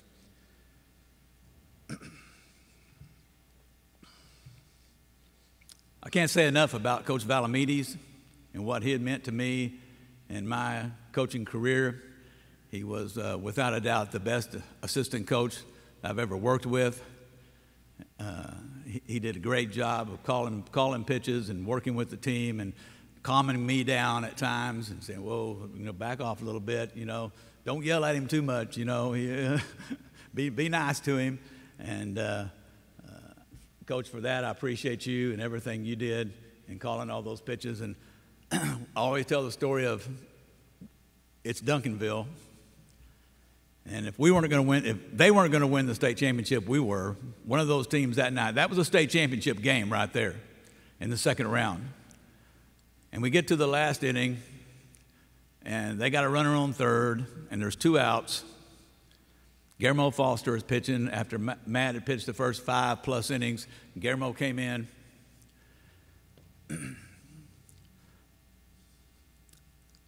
3-2 on the hitter.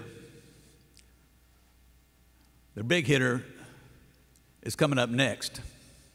There's 2 outs, and Coach Valamides looked at me and said, "Well," we got a choice here. We can throw the fastball, and he's probably going to hit it somewhere. Or I can throw the slider, and he's probably going to miss it, swing and miss it, but it's probably going to go in the dirt. And we hope Batson can block it. So I said, I kind of passed the buck on this one. I said, "I don't care what you call, just strike him out." He called the slider.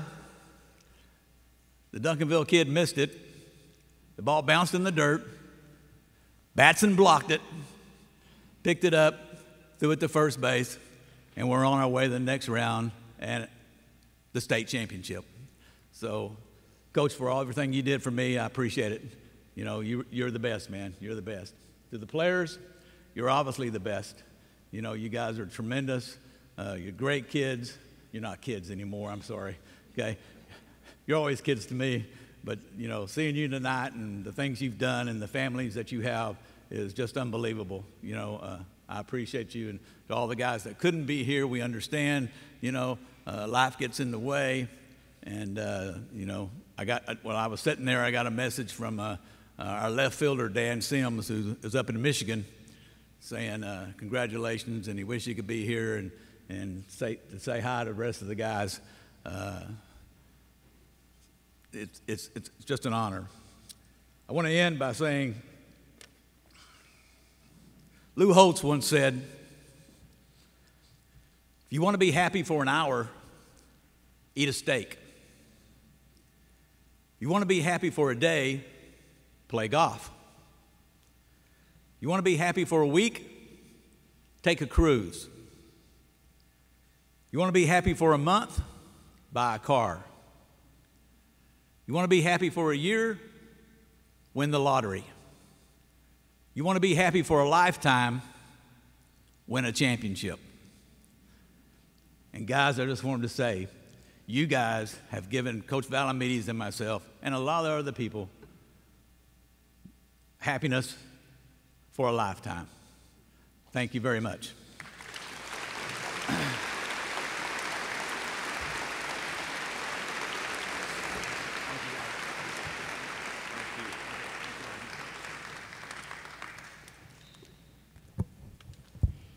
Our third of four Hall of Honor recipients is Miss Judy Stricklin.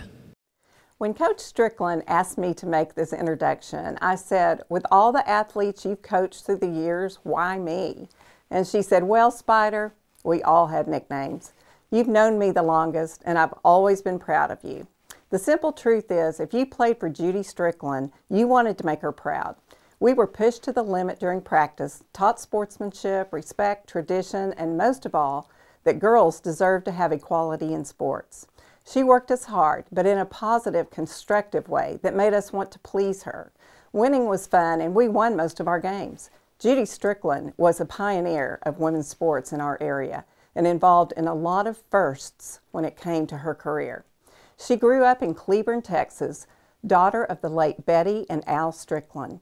Her father was the piano player for the world-famous Bob Wills and the Texas Playboys. Now, how cool is that? Sadly, there were no opportunities for girls to play organized sports at Cleburne High, where she attended. At North Texas University, she played volleyball under her coach and mentor, Nancy Hood. Her dream was to coach high school volleyball, but fate kept pushing her in a different direction. I met her in 1966 as a fourth grader at South Davis Elementary. She was hired there that year, and it was the first year PE was introduced in elementary schools for grades 4 through 6. I couldn't wait to go to PE because she made it fun, setting up track meets, field days, organized games, sports we'd never heard of or played, and exercises for a healthy body. I distinctly remember racing her in the 100-yard dash, and she won. She moved on to Bailey Junior High, where she coached half-court basketball and initiated the first intramural program. In 1970, girls were not offered basketball in high school. Judy collected over 200 letters from parents, coaches, and students wanting basketball in high school. She took them to AHS principal, Mr. Crouch, who in turn talked to the athletic director, Coach Workman, who approved it. Mr. Crouch hired her and insisted she be the head coach. The rest is history. Title IX was passed in 1972, the same year Coach Stricklin, at the age of 28, was named the head coach of the first 4A Dallas-Fort Worth area basketball program for high school girls at Arlington High. In 1972, only 295,000 girls participated in organized sports. Fast forward to now, where only over 3.4 million girls are playing high school sports. Title IX made a huge and positive change in girls' sports. What an impression Coach Stricklin made on us, fighting for equality in respect to facilities, money, and equipment. Our first uniforms were simple green t-shirts and shorts. By the end of our first year, she made sure we had legitimate uniforms. Since it was our first year to have a team, we had games, but were not allowed to participate in district play until the second year. We went 7-1 in that first non-district season. 1973 was the first year girls were allowed to play in the Arlington Classic, and thanks to Coach Stricklin, we were there. Finally, in 1978, she signed a contract which stated girls basketball now had the same budget as boys basketball, and her salary was now the same as the boys basketball coach. In 1979, girls basketball transitioned from half court to full court. Judy Stricklin had to adjust her players and coaching style to full court. Her records are impressive. As high school coach at Arlington High, 1972 to 1989, her win-loss record was 293 to 177. District record was 150 to 62. She had 4 district titles, 1 regional title, 1 state qualifier. She coached 3 players who were named to the Texas High School Girls Basketball Coaches All-Star Team and also 1 state champion golfer. She was named District Coach of the Year several times, and quite impressively, 2 of her players and my teammates, Leah Box and the late Joyce Daugherty, have already been inducted in the AISD Athletic Hall of Fame. Coach Stricklin followed her players after graduation, attending many college games and cheering them on. Through the years, she coached it all: basketball, volleyball, track, cross country, and golf. Her parents often attended our games, and I fondly remember our team going to their house on tournament trips and her dad entertaining us on the piano. We were all considered family to them. Memories of the first few years include running meat grinders, running laps for cuss words, 1 lap per letter, game day pantsuits, green Converse, nicknames for all the players, and the song Basketball Jones. Coach Stricklin taught us good sportsmanship, the satisfaction of teamwork, the value of friendship, spirit, pride, and tradition. She often made the comment that her blood ran green. We know we were blessed with an amazing coach. There are quite a few of her former players here tonight, and I know I speak for all of them when I say, Coach Stricklin, we love you. Thanks for being our coach, mentor, and friend. And kick 'em Colts.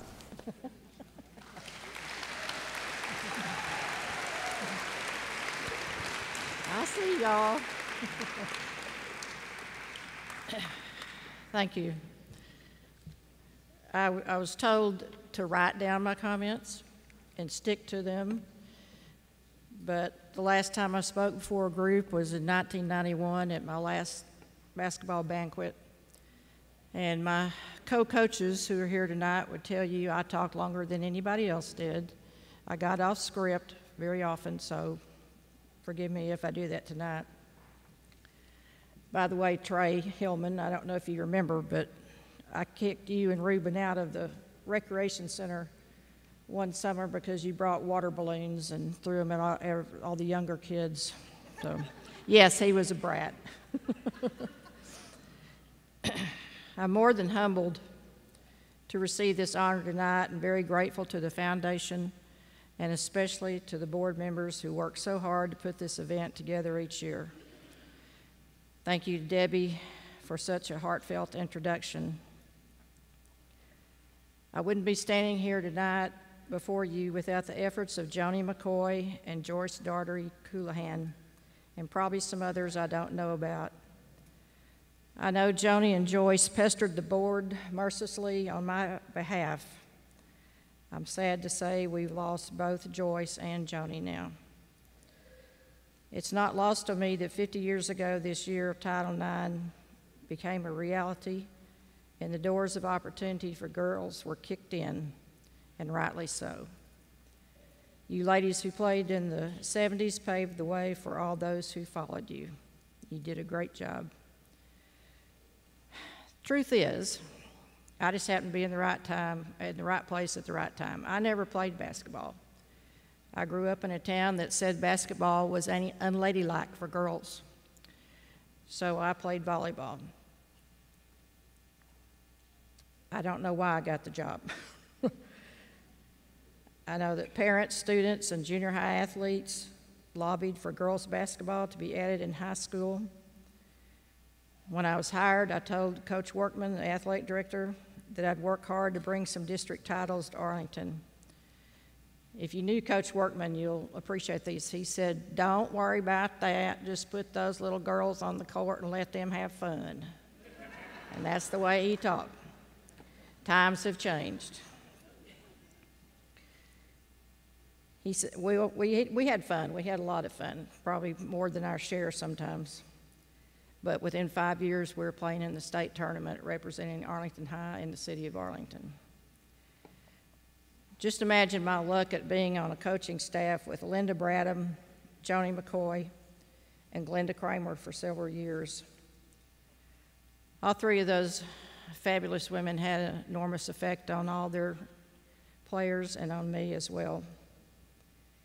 We just lost Joni and Glenda this month, about 10 days apart. But all three of them are here tonight in our hearts.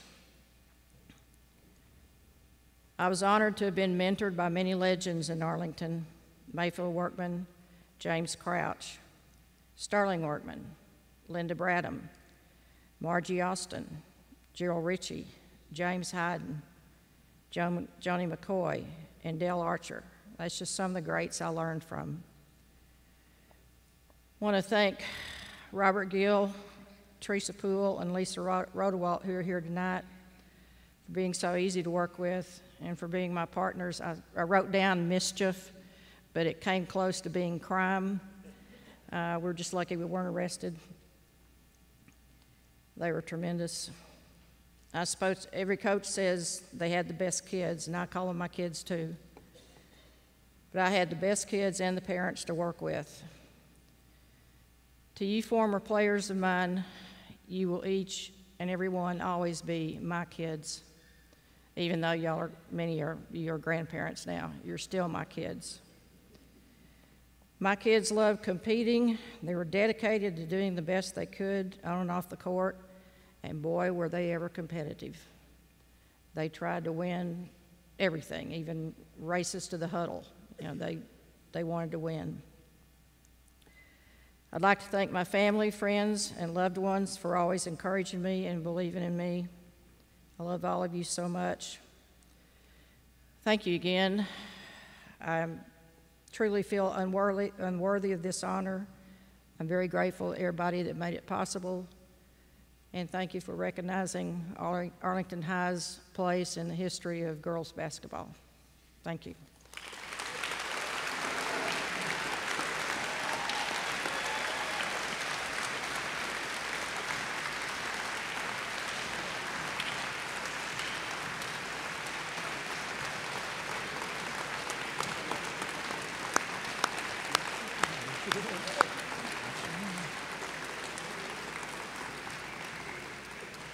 Our final Hall of Honor recipient tonight is Mr. Mike Stovall. Good evening, ladies and gentlemen. It's my distinct pleasure to be here tonight and to introduce a great football coach. Mike Stovall is not only a good football coach, but he's a good person. I call him a good man. He is thoughtful, kind, encouraging, fair. He did things right, and that was his motto: do it right. As a professional, he was the consummate professional, whether he was teaching, coaching, or an administrator. Mike Stovall was always present, doing the right thing, always being prepared, knew what to say in all situations. The consummate professional. As a coach, he was always prepared. He always brought an excitement to the practice field. He tried to learn as much as he could about the coaching profession. He studied. He prepared his athletes well. They were always prepared for a football game. He was a little bit opinionated, as I know some of you know. And one of his great characteristics was he knew the people in the coaching profession. I'm sure that, well, he probably knew more people than Robert Gill did. I know those of you who know Robert Gill know what I'm talking about. As a coach, he brought excitement every day. The players looked forward to taking the practice field. They looked forward to the preparation for games that week. They were excited, they were having fun, and that's the way, if you parents out there were fortunate enough to have your student play for Coach Mike Stovall, then I think you should count yourself fortunate. He was the right man for your kids. Now, as a friend, Mike Stovall was always there. Good times, bad times, he was always there when you needed him. He would always give an encouraging word. He knew what to say. He knew how to handle the situation. But the one thing, or one word, that probably describes Mike Stovall best is enthusiastic. Enthusiasm was what he exuded. Enthusiasm for the game of football was what he believed in. Enthusiasm was the way he played and the way he coached. In fact, I remember one day on the practice field, I don't know whether it was spring or in the fall, but we had a little segment where our first offense was going against our first defense. During that segment, we had a 10-yard field, small field, and the offense, of course, was trying to get it in. The defense was trying to stop him. I have to tell you that Coach Stovall got his crew really ready because they stopped it. They stopped the offense. But then I told him afterwards, I said, you know who the leading tackler was during that segment? It was you, Coach Stovall. I said, we didn't have a guy to block you, so you were the leading tackler during that segment. It's with great pleasure that I introduce to you my friend, my best friend, John Michael Stovall. Thank you, Coach O'Brien. Appreciate it. Before I get started, let me get the announcements out of the way of the family. I'll just do the immediate family. I'm not doing cousins or anything else, but I'm just going to do the immediate family.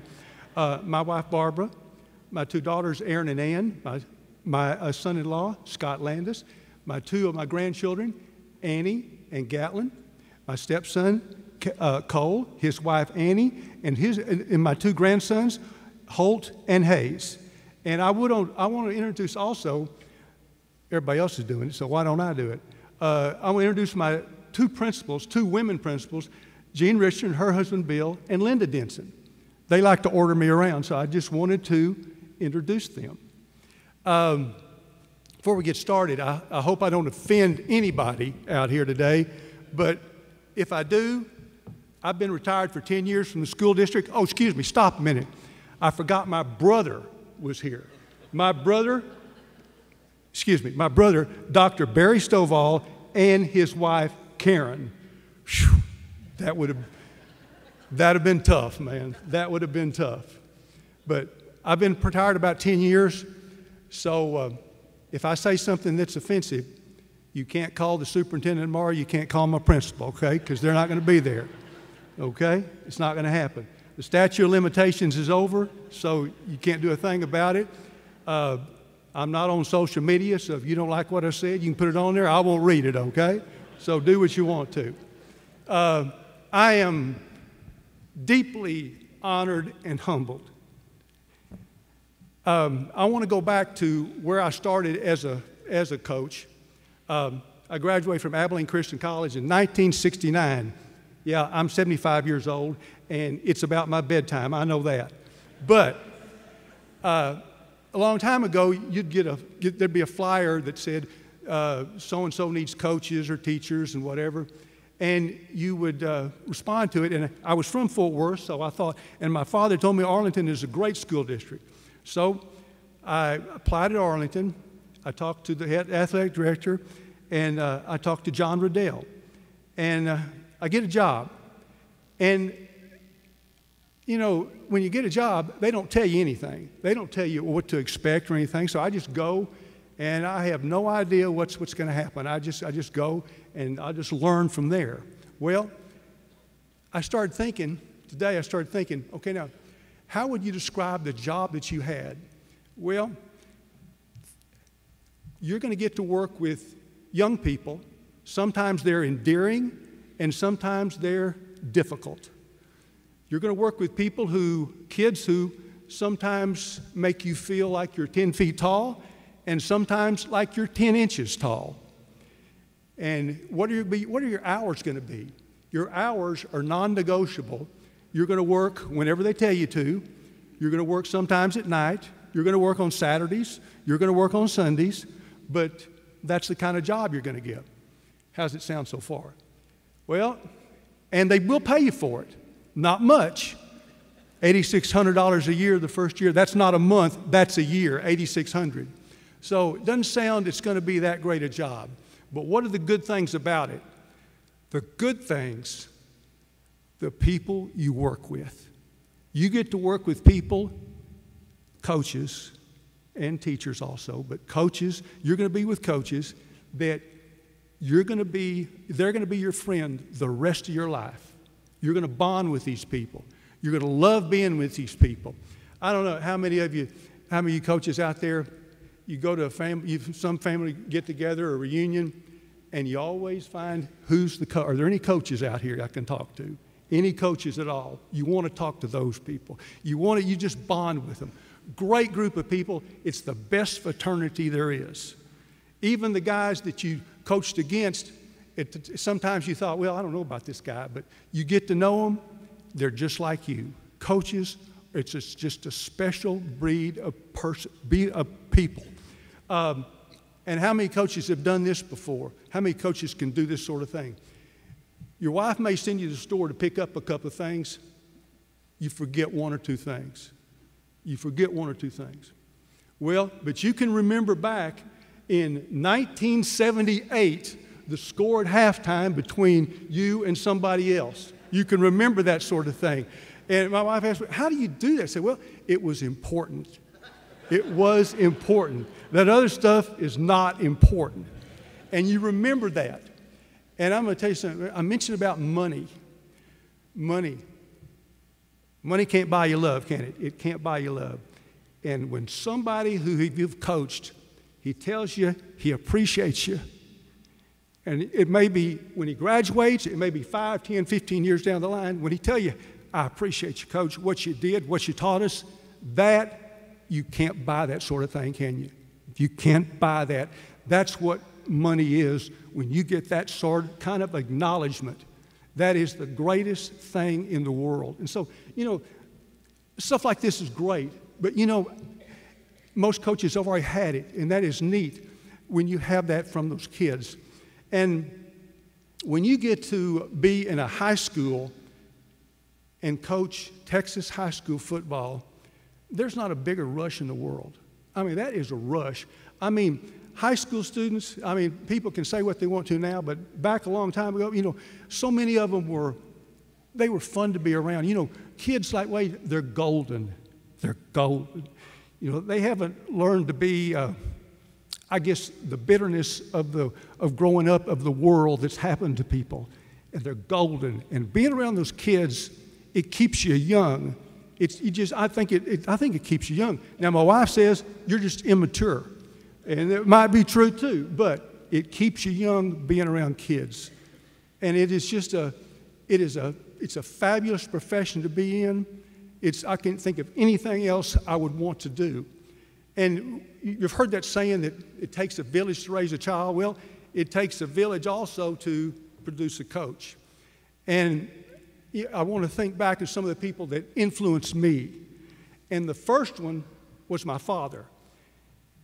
For my father, I believe my brother and I, that's who we worship. That's who our idol was. And a little bit about him, he became later a teacher, coach, and then administrator. He was an All-American football player at North Texas. He played in the College All-Star game in the Cotton Bowl against the Chicago Bears in 1936. He had letters from the New York Giants and the Chicago Bears to play football for $100 a game at the time. And he thought he was too small, so he joined the Navy. He was in the Navy. He married my mother, and there I am.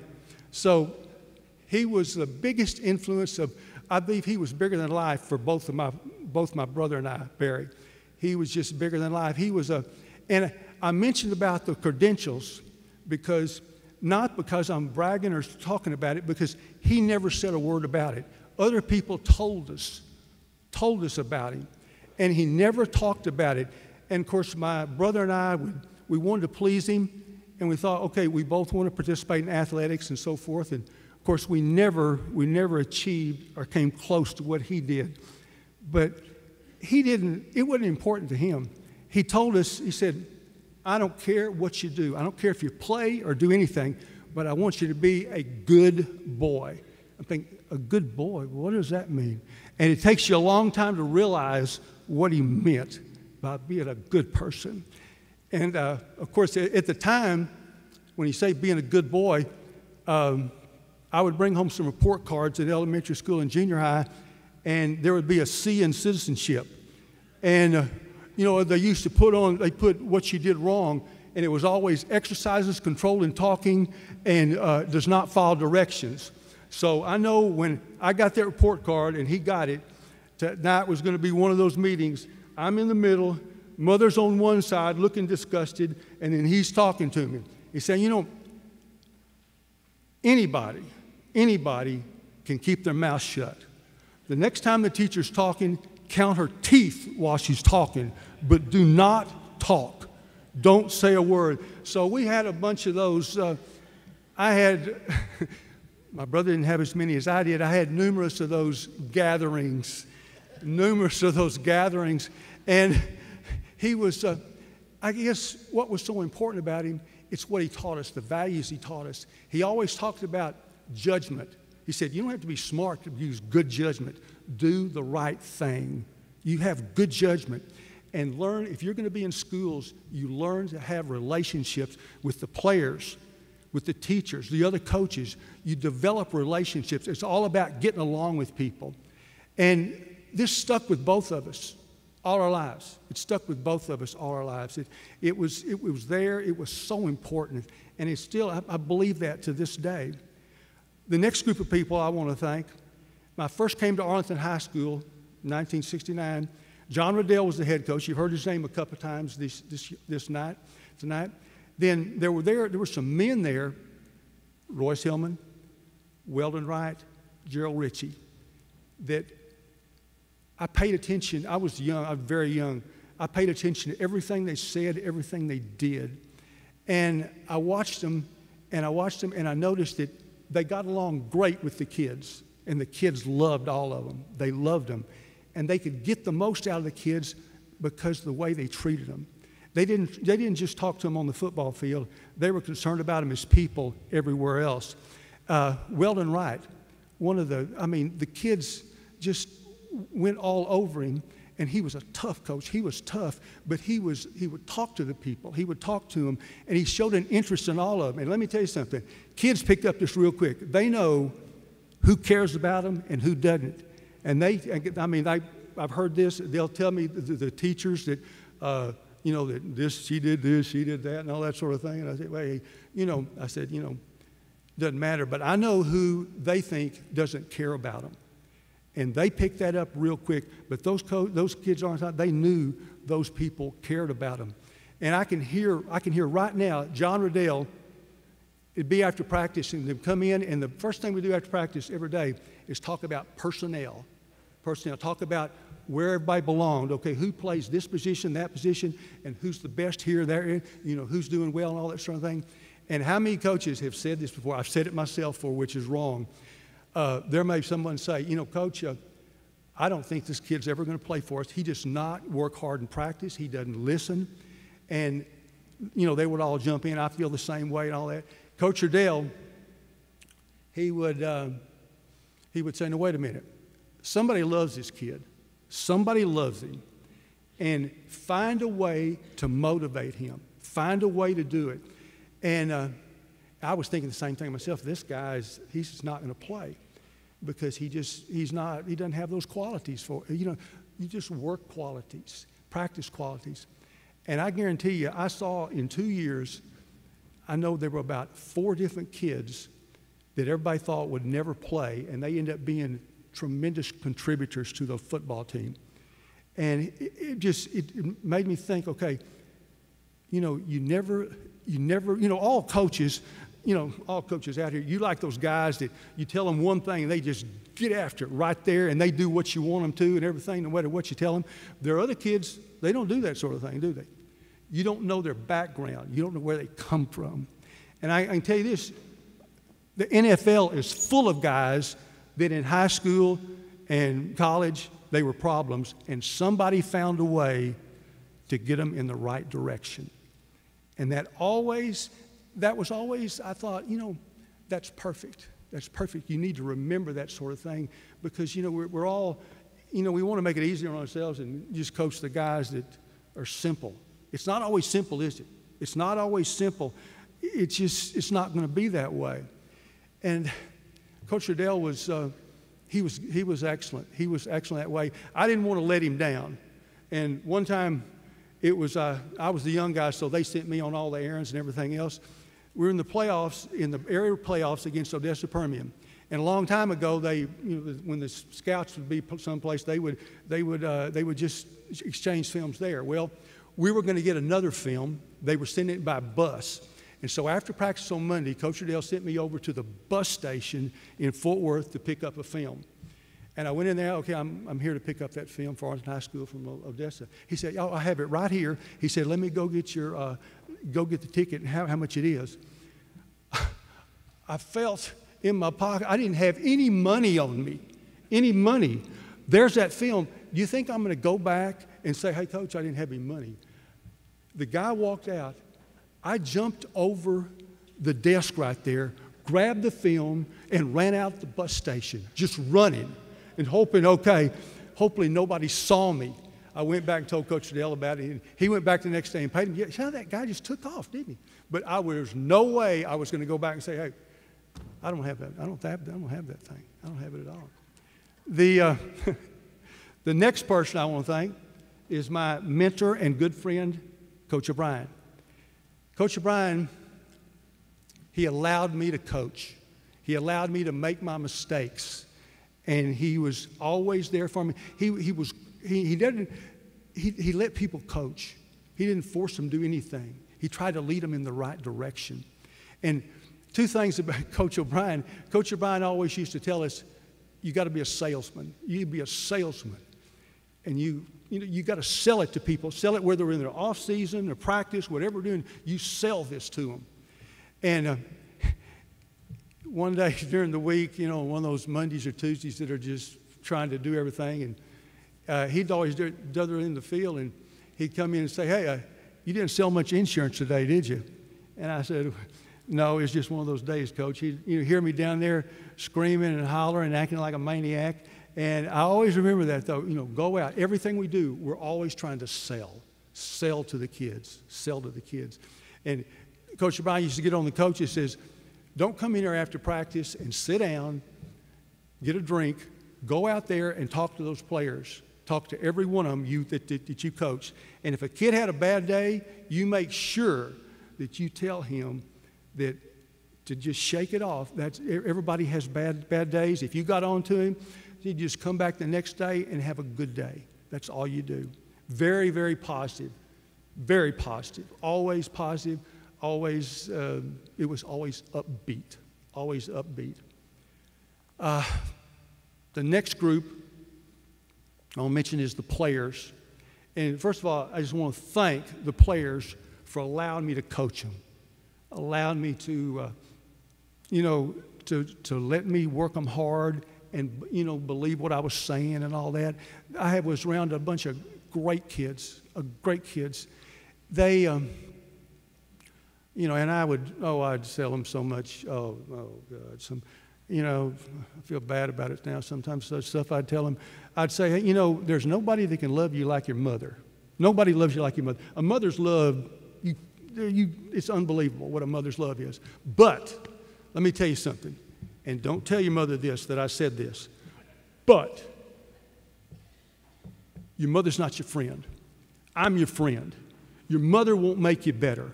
I will make you better. Your mother will not make you climb rope. She will not make you run stands. She will not make you run wind sprints. She will not push you. Your mother, if you have 99 or 100, oh, honey, you want to stay home today? No. 9900, that's not sick. That's just you're a little uncomfortable, right? So just come on and go. Come on. Learn to work every day. Be there every day and work hard every day, no matter if you feel it or not. But come and work hard every day. The players, they're all different.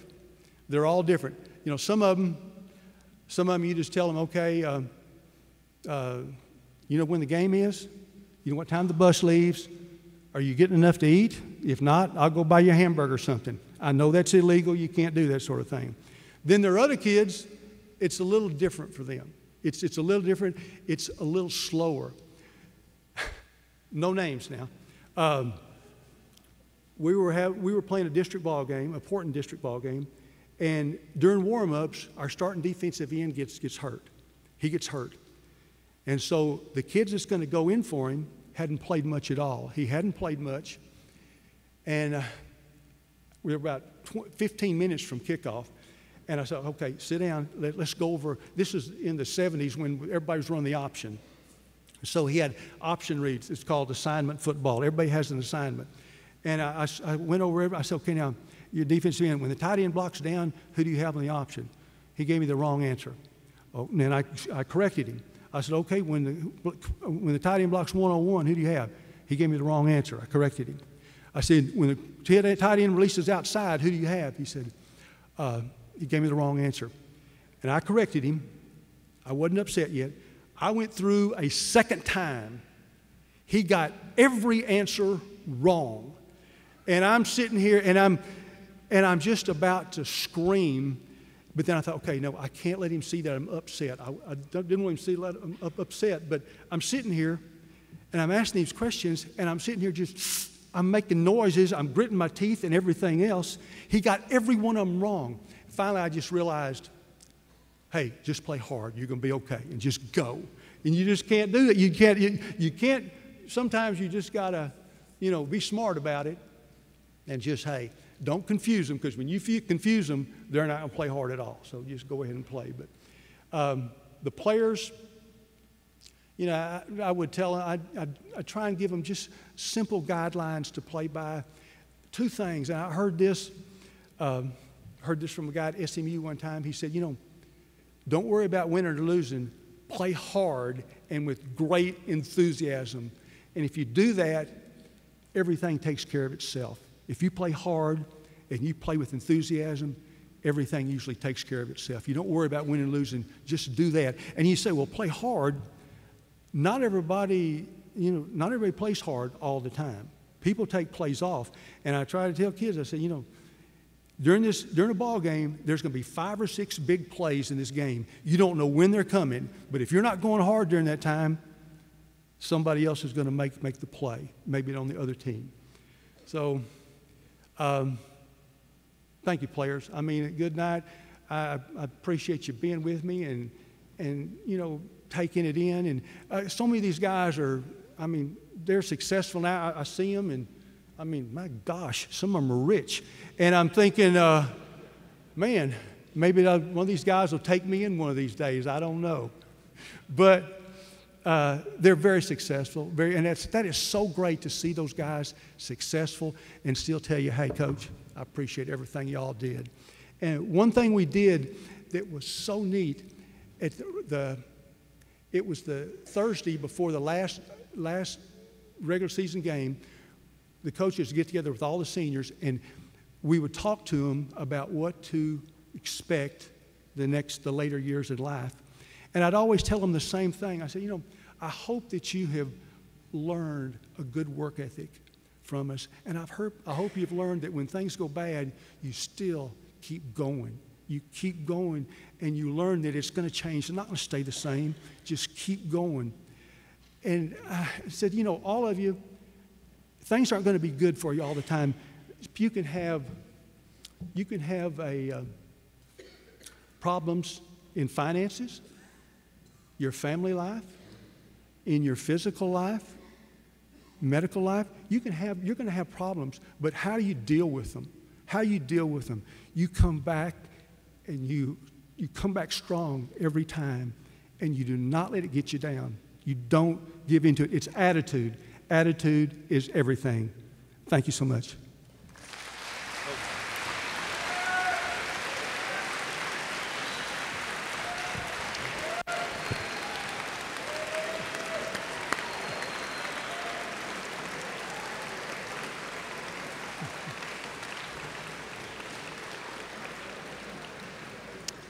We've only got a few awards left. The Everyday Hero Award is one who does extraordinary things every day out of kindness of their hearts with a passion to make a difference for the better. Those people try to leave things better than they found it. Dino was not just a loving pet and constant companion for Darrin Beheler. I just knew he was special. They were inseparable for 10 years, at home and on the front lines. Oh, Green Beret is still walking this earth because of that dog, because of that animal. Starting with the former Special Forces Communications Sergeant, the pair was deployed on 3 tours of duty to Iraq and Afghanistan.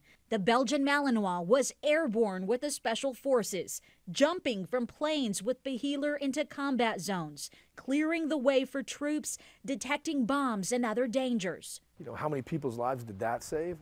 Hundreds, soldiers, civilians. All those things, there's, 25, 30 guys like me that are still around because of what he did. Dino retired in 2013 after getting hurt. He came home to Arlington with Beheler, sometimes training, but often playing and relaxing, until 2 weeks ago.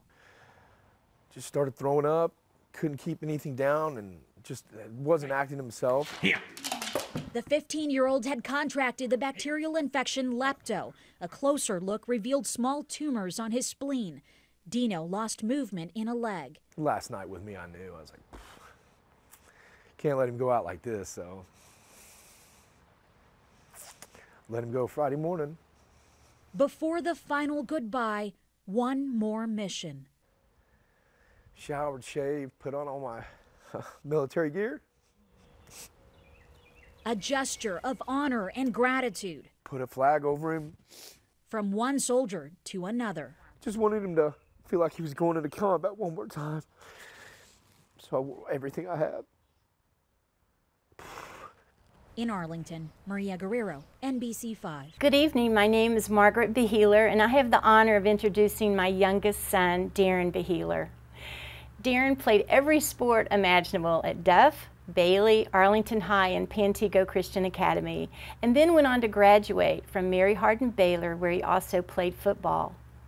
During these years, we were blessed to have so many men speak into Darrin's life. The late Jake Hill and his wife Sue were always so gracious to include Darrin in their family events, sporting events, and trips.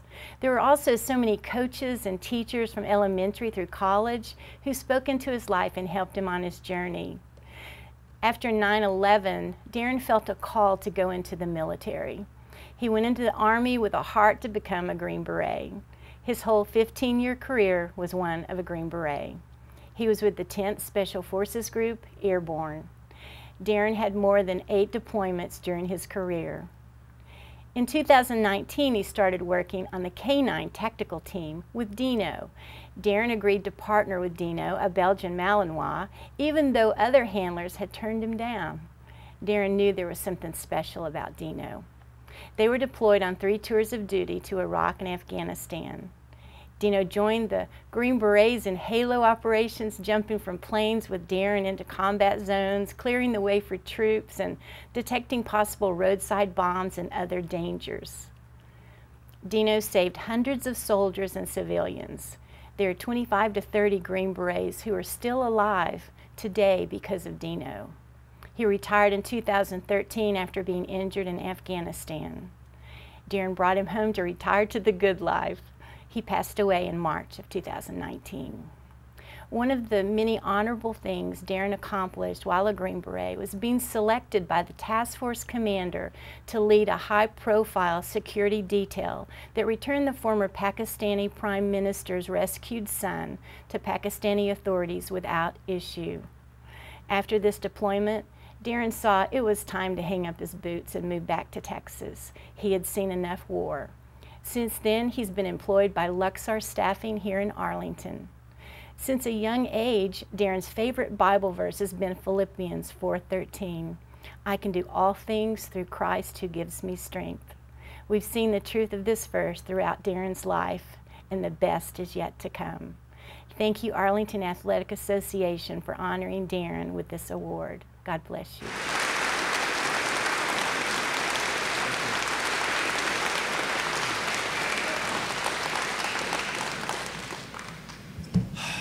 Thank you, everybody. Before I start, I wanted to do something. Are there more veterans in this audience? If there are, would you stand up, please? Thank you. Thank you.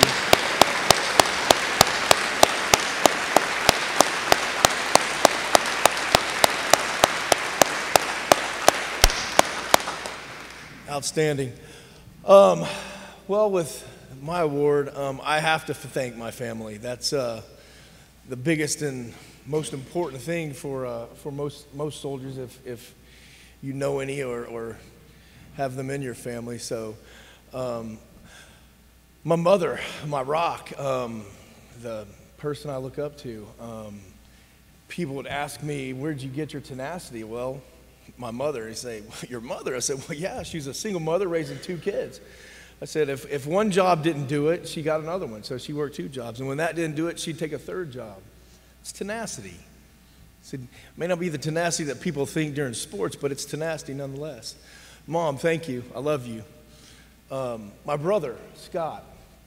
I became the man I am today because of him. And it's hard to explain because growing up, he was 4 years older. He hit puberty at 7 years old and just beat me at everything. I never won a game, ever, not ever, ever, ever. I think it was a game of pickup basketball when we were 21 and 25. I finally beat him and he elbowed me in the back of the head, and that was a whole different ball game at that point. But anyways, just nothing would have happened the way it did without my brother being who he was with me throughout my entire, childhood and early adult years. So Scott, thank you. I love you, brother. There's a table in the back of people that I consider family. Some people call them friends, but they're family. Eric Torres, his wife Crystal. Crystal, I love you too. Julie Hill, Jake Hill, John Hill, and his wife Jen Lee. I've known these folks for 40 years almost of my 45 years or 46 years, however you want to look at it. And it's another hard thing to explain when you go through the same things that we all went through together, growing up in childhood and early adulthood, and then moved on to, some people went to college, some people started jobs, some people went coaching, but something always brought us back. But the biggest thing I have to say to them is thank you for your support. They were there for me for 10 deployments. The constant was those guys always supporting me, always sending me stuff, always letting me know, hey, Darrin, we know you're over there doing the tough stuff, but we're here for you whenever you come home, and please come home. So, guys, I love you. Thanks for everything you've done. It's incredible. I've got 2 other people over here I need to thank, Jeff Shin and David Branscombe. Close dear friends of mine from UMHB. We were teammates, roommates together in college. Those are 2 guys I consider family as well. You go a year or 2 without talking to these guys, and you show back up and you run into them at a golf scramble, and it's like you picked up where you left off. So, guys, thanks for coming. I love you both. Jerry and Mark, thank you for coming. I appreciate you guys more than you know. That's my cousins on my mom's side. Tom Eastman, another important person in Dino's life. So when I came home and retired Dino, I left him with my mom when I would go deploy back to Afghanistan or wherever else I was going. When my mom couldn't do it, or she had something, pressing where, Florida called her and she needed to go on vacation, then Tom would come over and dog sit, and he was just instrumental in helping keep Dino sane, because as you can imagine, a military working dog in the civilian sector is not always the easiest thing to control. So, Tom, thank you. Thank you so much. Let me think here. Lastly, Coach Kemp. Where's Coach Kemp at? Is he in here somewhere? He said something to me when I was in ninth grade. Everybody else had already started growing, and I was still a runt. I don't know if y'all saw those pictures, but there was a ninth grade picture, and it was pretty ridiculous. I didn't realize I was that small. Anyways, Coach Kemp pulled me aside after he saw that I had a couple bad practices, and I was like, man, you know, I'm just down about this thing. When Coach Kemp put his arm around me, he said, B, you're going to do big things, big things. And it stuck with me the rest of my life. Every time I went into something, I was like, well, those were my marching orders from Coach Kemp. You're going to do big things. You've got to do big things. So, Coach Kemp, thank you for being there for me during those young years. Let me think. Did I leave anybody out? Please, God, Mom, help me. Did I leave anybody out? My nephew, Trayson. Buddy, I didn't see you there. Thanks for moving over. Yes, he had the option of not coming. He chose to come to support his uncle. So, Trayson, thanks, buddy. I love you. Thank y'all.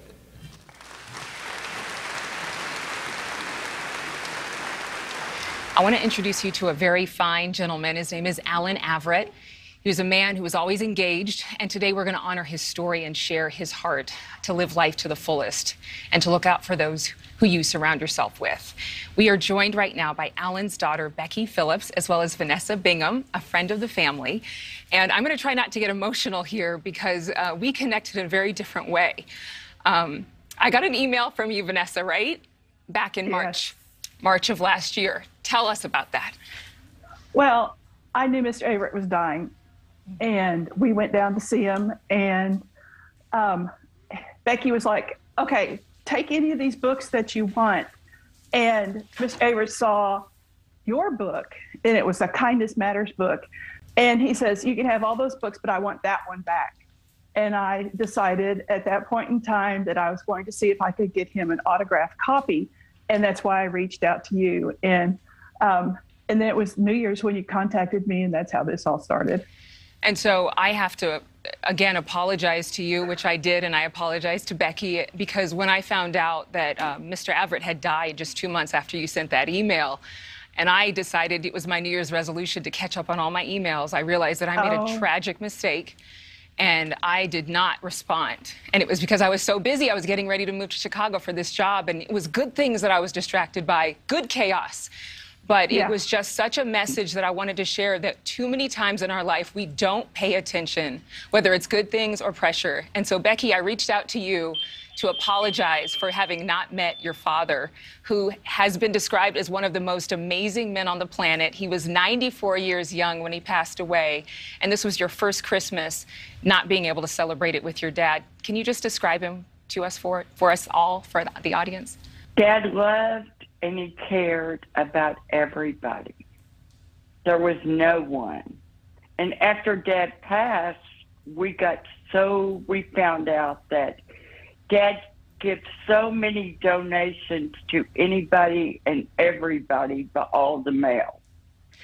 He was loved by everyone that knew him, from the young to the old. He'd give out suckers at all the football games or anywhere he was at. Becky, and they were always green. We have to talk to you about the football games, because he was so devoted. He went to every single Arlington High School football game since 1948. Is that right? Yes. Four of us. I don't want to went interrupt you, that Becky, high but school. you know what? I have a surprise for you that you don't even know about. We actually have Coach Peach from Arlington High School with 100 students right now to cheer on your dad in front of the beautiful mural inside of Arlington High School in honor of his life. He is the only Arlington High School person, I guess non-employee, right, Coach Peach, to be remembered and memorialized in a building named in his honor there in Arlington. Can you come to your screen? Come to your screen. Just tell us one thing about him that was so unique. We only have about 30 seconds.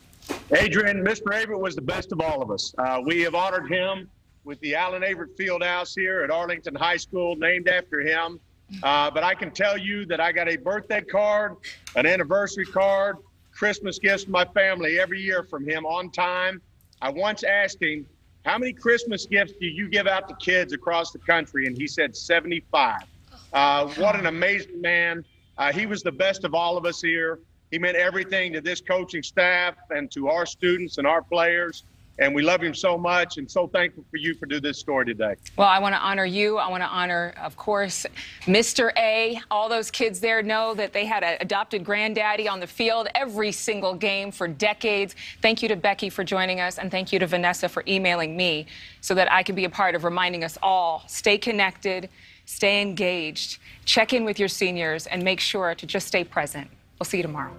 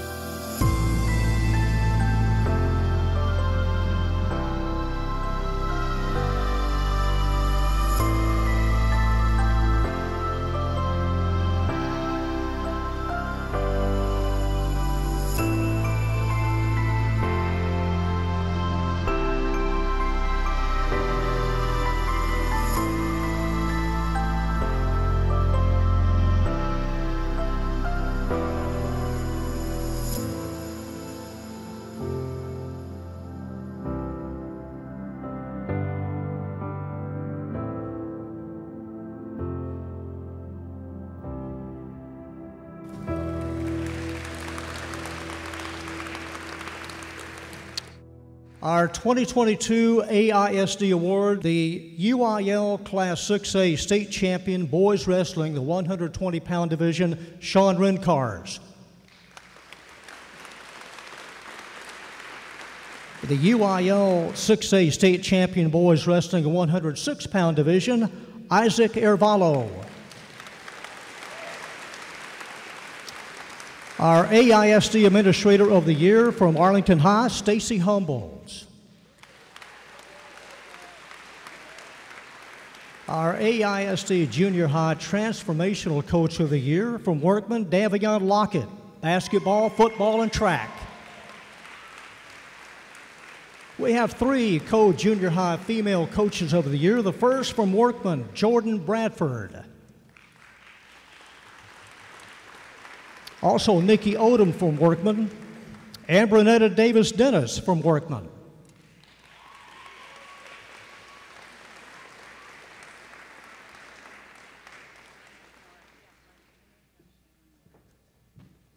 Our AISD Junior High Male Coach of the Year from Barnett, Aaron Dozier.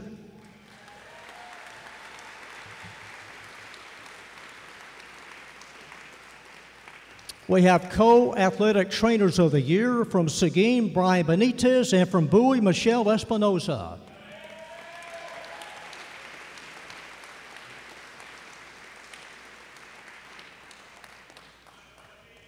Our high school transformational coach of the year, give it up for Anthony Crisp, Sam Houston.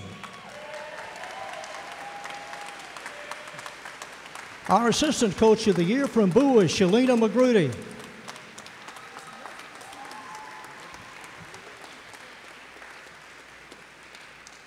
Our top academic athlete of the year from Lamar, Blake Ford.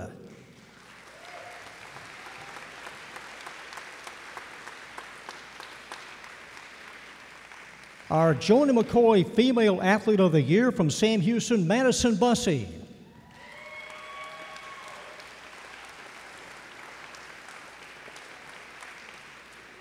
Our Eddie Peach AISD Coach of the Year from Arlington High, Andrea Scott.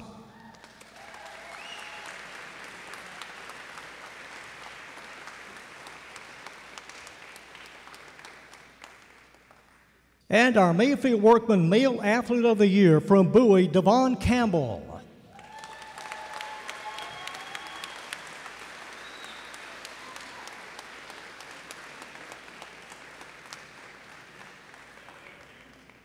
We are just about done. I would like to invite to the stage Scott Peach, who has a special presentation. Truly amazing night. I'd like to say this. I woke up to stories. Most kids grow up with Peter Pan and those stories. I grew up in my home to stories of the great Don Bodenhamer and the Tecklenburgs and the J.J. Joes. Don, congratulations for your honor tonight. Jerry Ward, my dad loved you, man, and you were his parrot. Anytime I walked across the field after a game, my dad said, son, awesome job, it was awesome. And he always said that when he won the game. And then Jerry Ward would come across afterwards and say, Scott, awesome job, great job. And then the one year, a couple years later, when we actually beat Lamar, my dad came across and said, dirtiest football team I've ever seen, I'm so disappointed in you, son. And then right after that, here came Jerry Ward, and he said, I'm so disappointed in you, dirtiest football team I've ever seen. Y'all were connected at the hip, and he loved you, and I'm so proud of you, man. And Terry King, what an honor it was to work for you, man. So glad that you're back. I could tell 100,000 stories of Terry King. My favorite is when we went to play golf together, and I was hitting the dog out of my 3-wood. It was beautiful. And he said, can I try that? And I said, you bet. And Terry King grabbed my club, and he swung, and he hit a rock. And the club head flew into the woods. And he looked at it, and he said, that's a hell of a 3/8 wood, and he gave it back to me. Amazing, man. I'm so proud of you, man. So proud of your team to be honored tonight. If we would at this time, Peach Elementary, if you'd please stand and be recognized. All the people from Peach Elementary, please stand.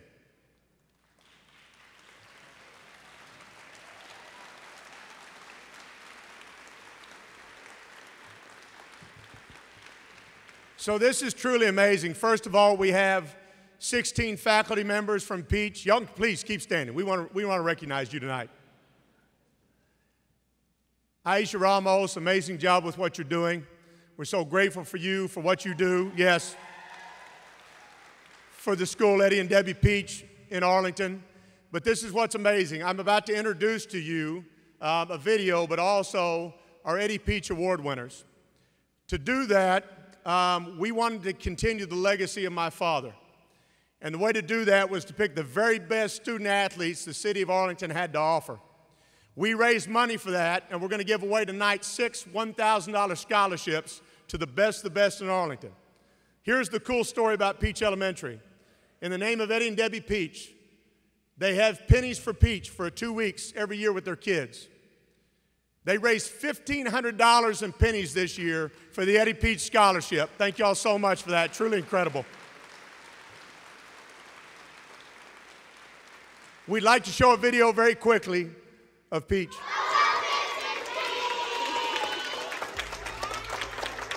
Well, Mrs. Peach, on behalf of the Student Council and the Peach Viking family, students, faculty, parents, we would like to give you our contribution to the Eddy Peach Athletic Scholarship of $1,500. Wow, that is amazing.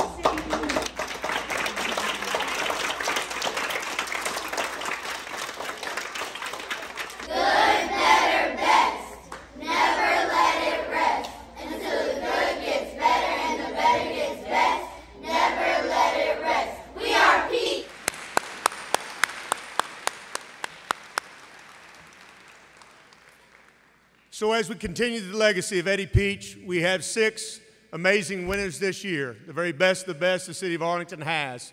If all of you will please come to the stage and start this way, and I will introduce you at this time. First of all, to receive a $1,000 check from Arlington High School, Monroe Adams.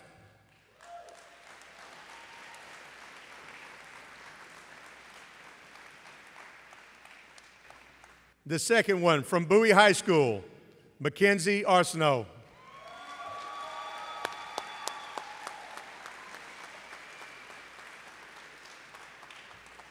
Our third recipient from Lamar High School, Ellie Rather.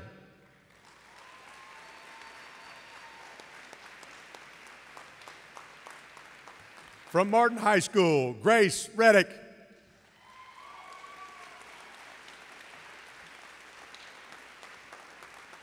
Our fifth recipient from Sam Houston High School, Monica Rios.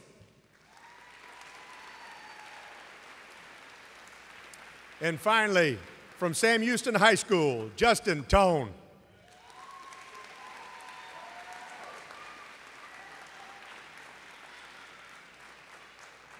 To finish the night, coming to the stage for our closing prayer, Dr. Jim Burgin.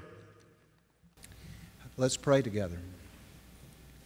Lord, I can't help but be touched tonight by each recipient that's come, by their humility, by the gratitude they've expressed in the sense that they've not done anything on their own, but with your help and with the help of this community and their family and friends, and we thank you for them.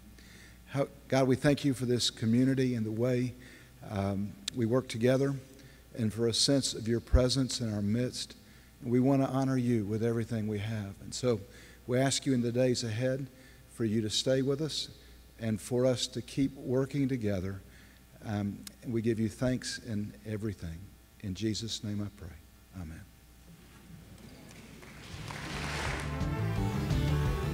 Thank you for attending tonight, and we'll see you next year.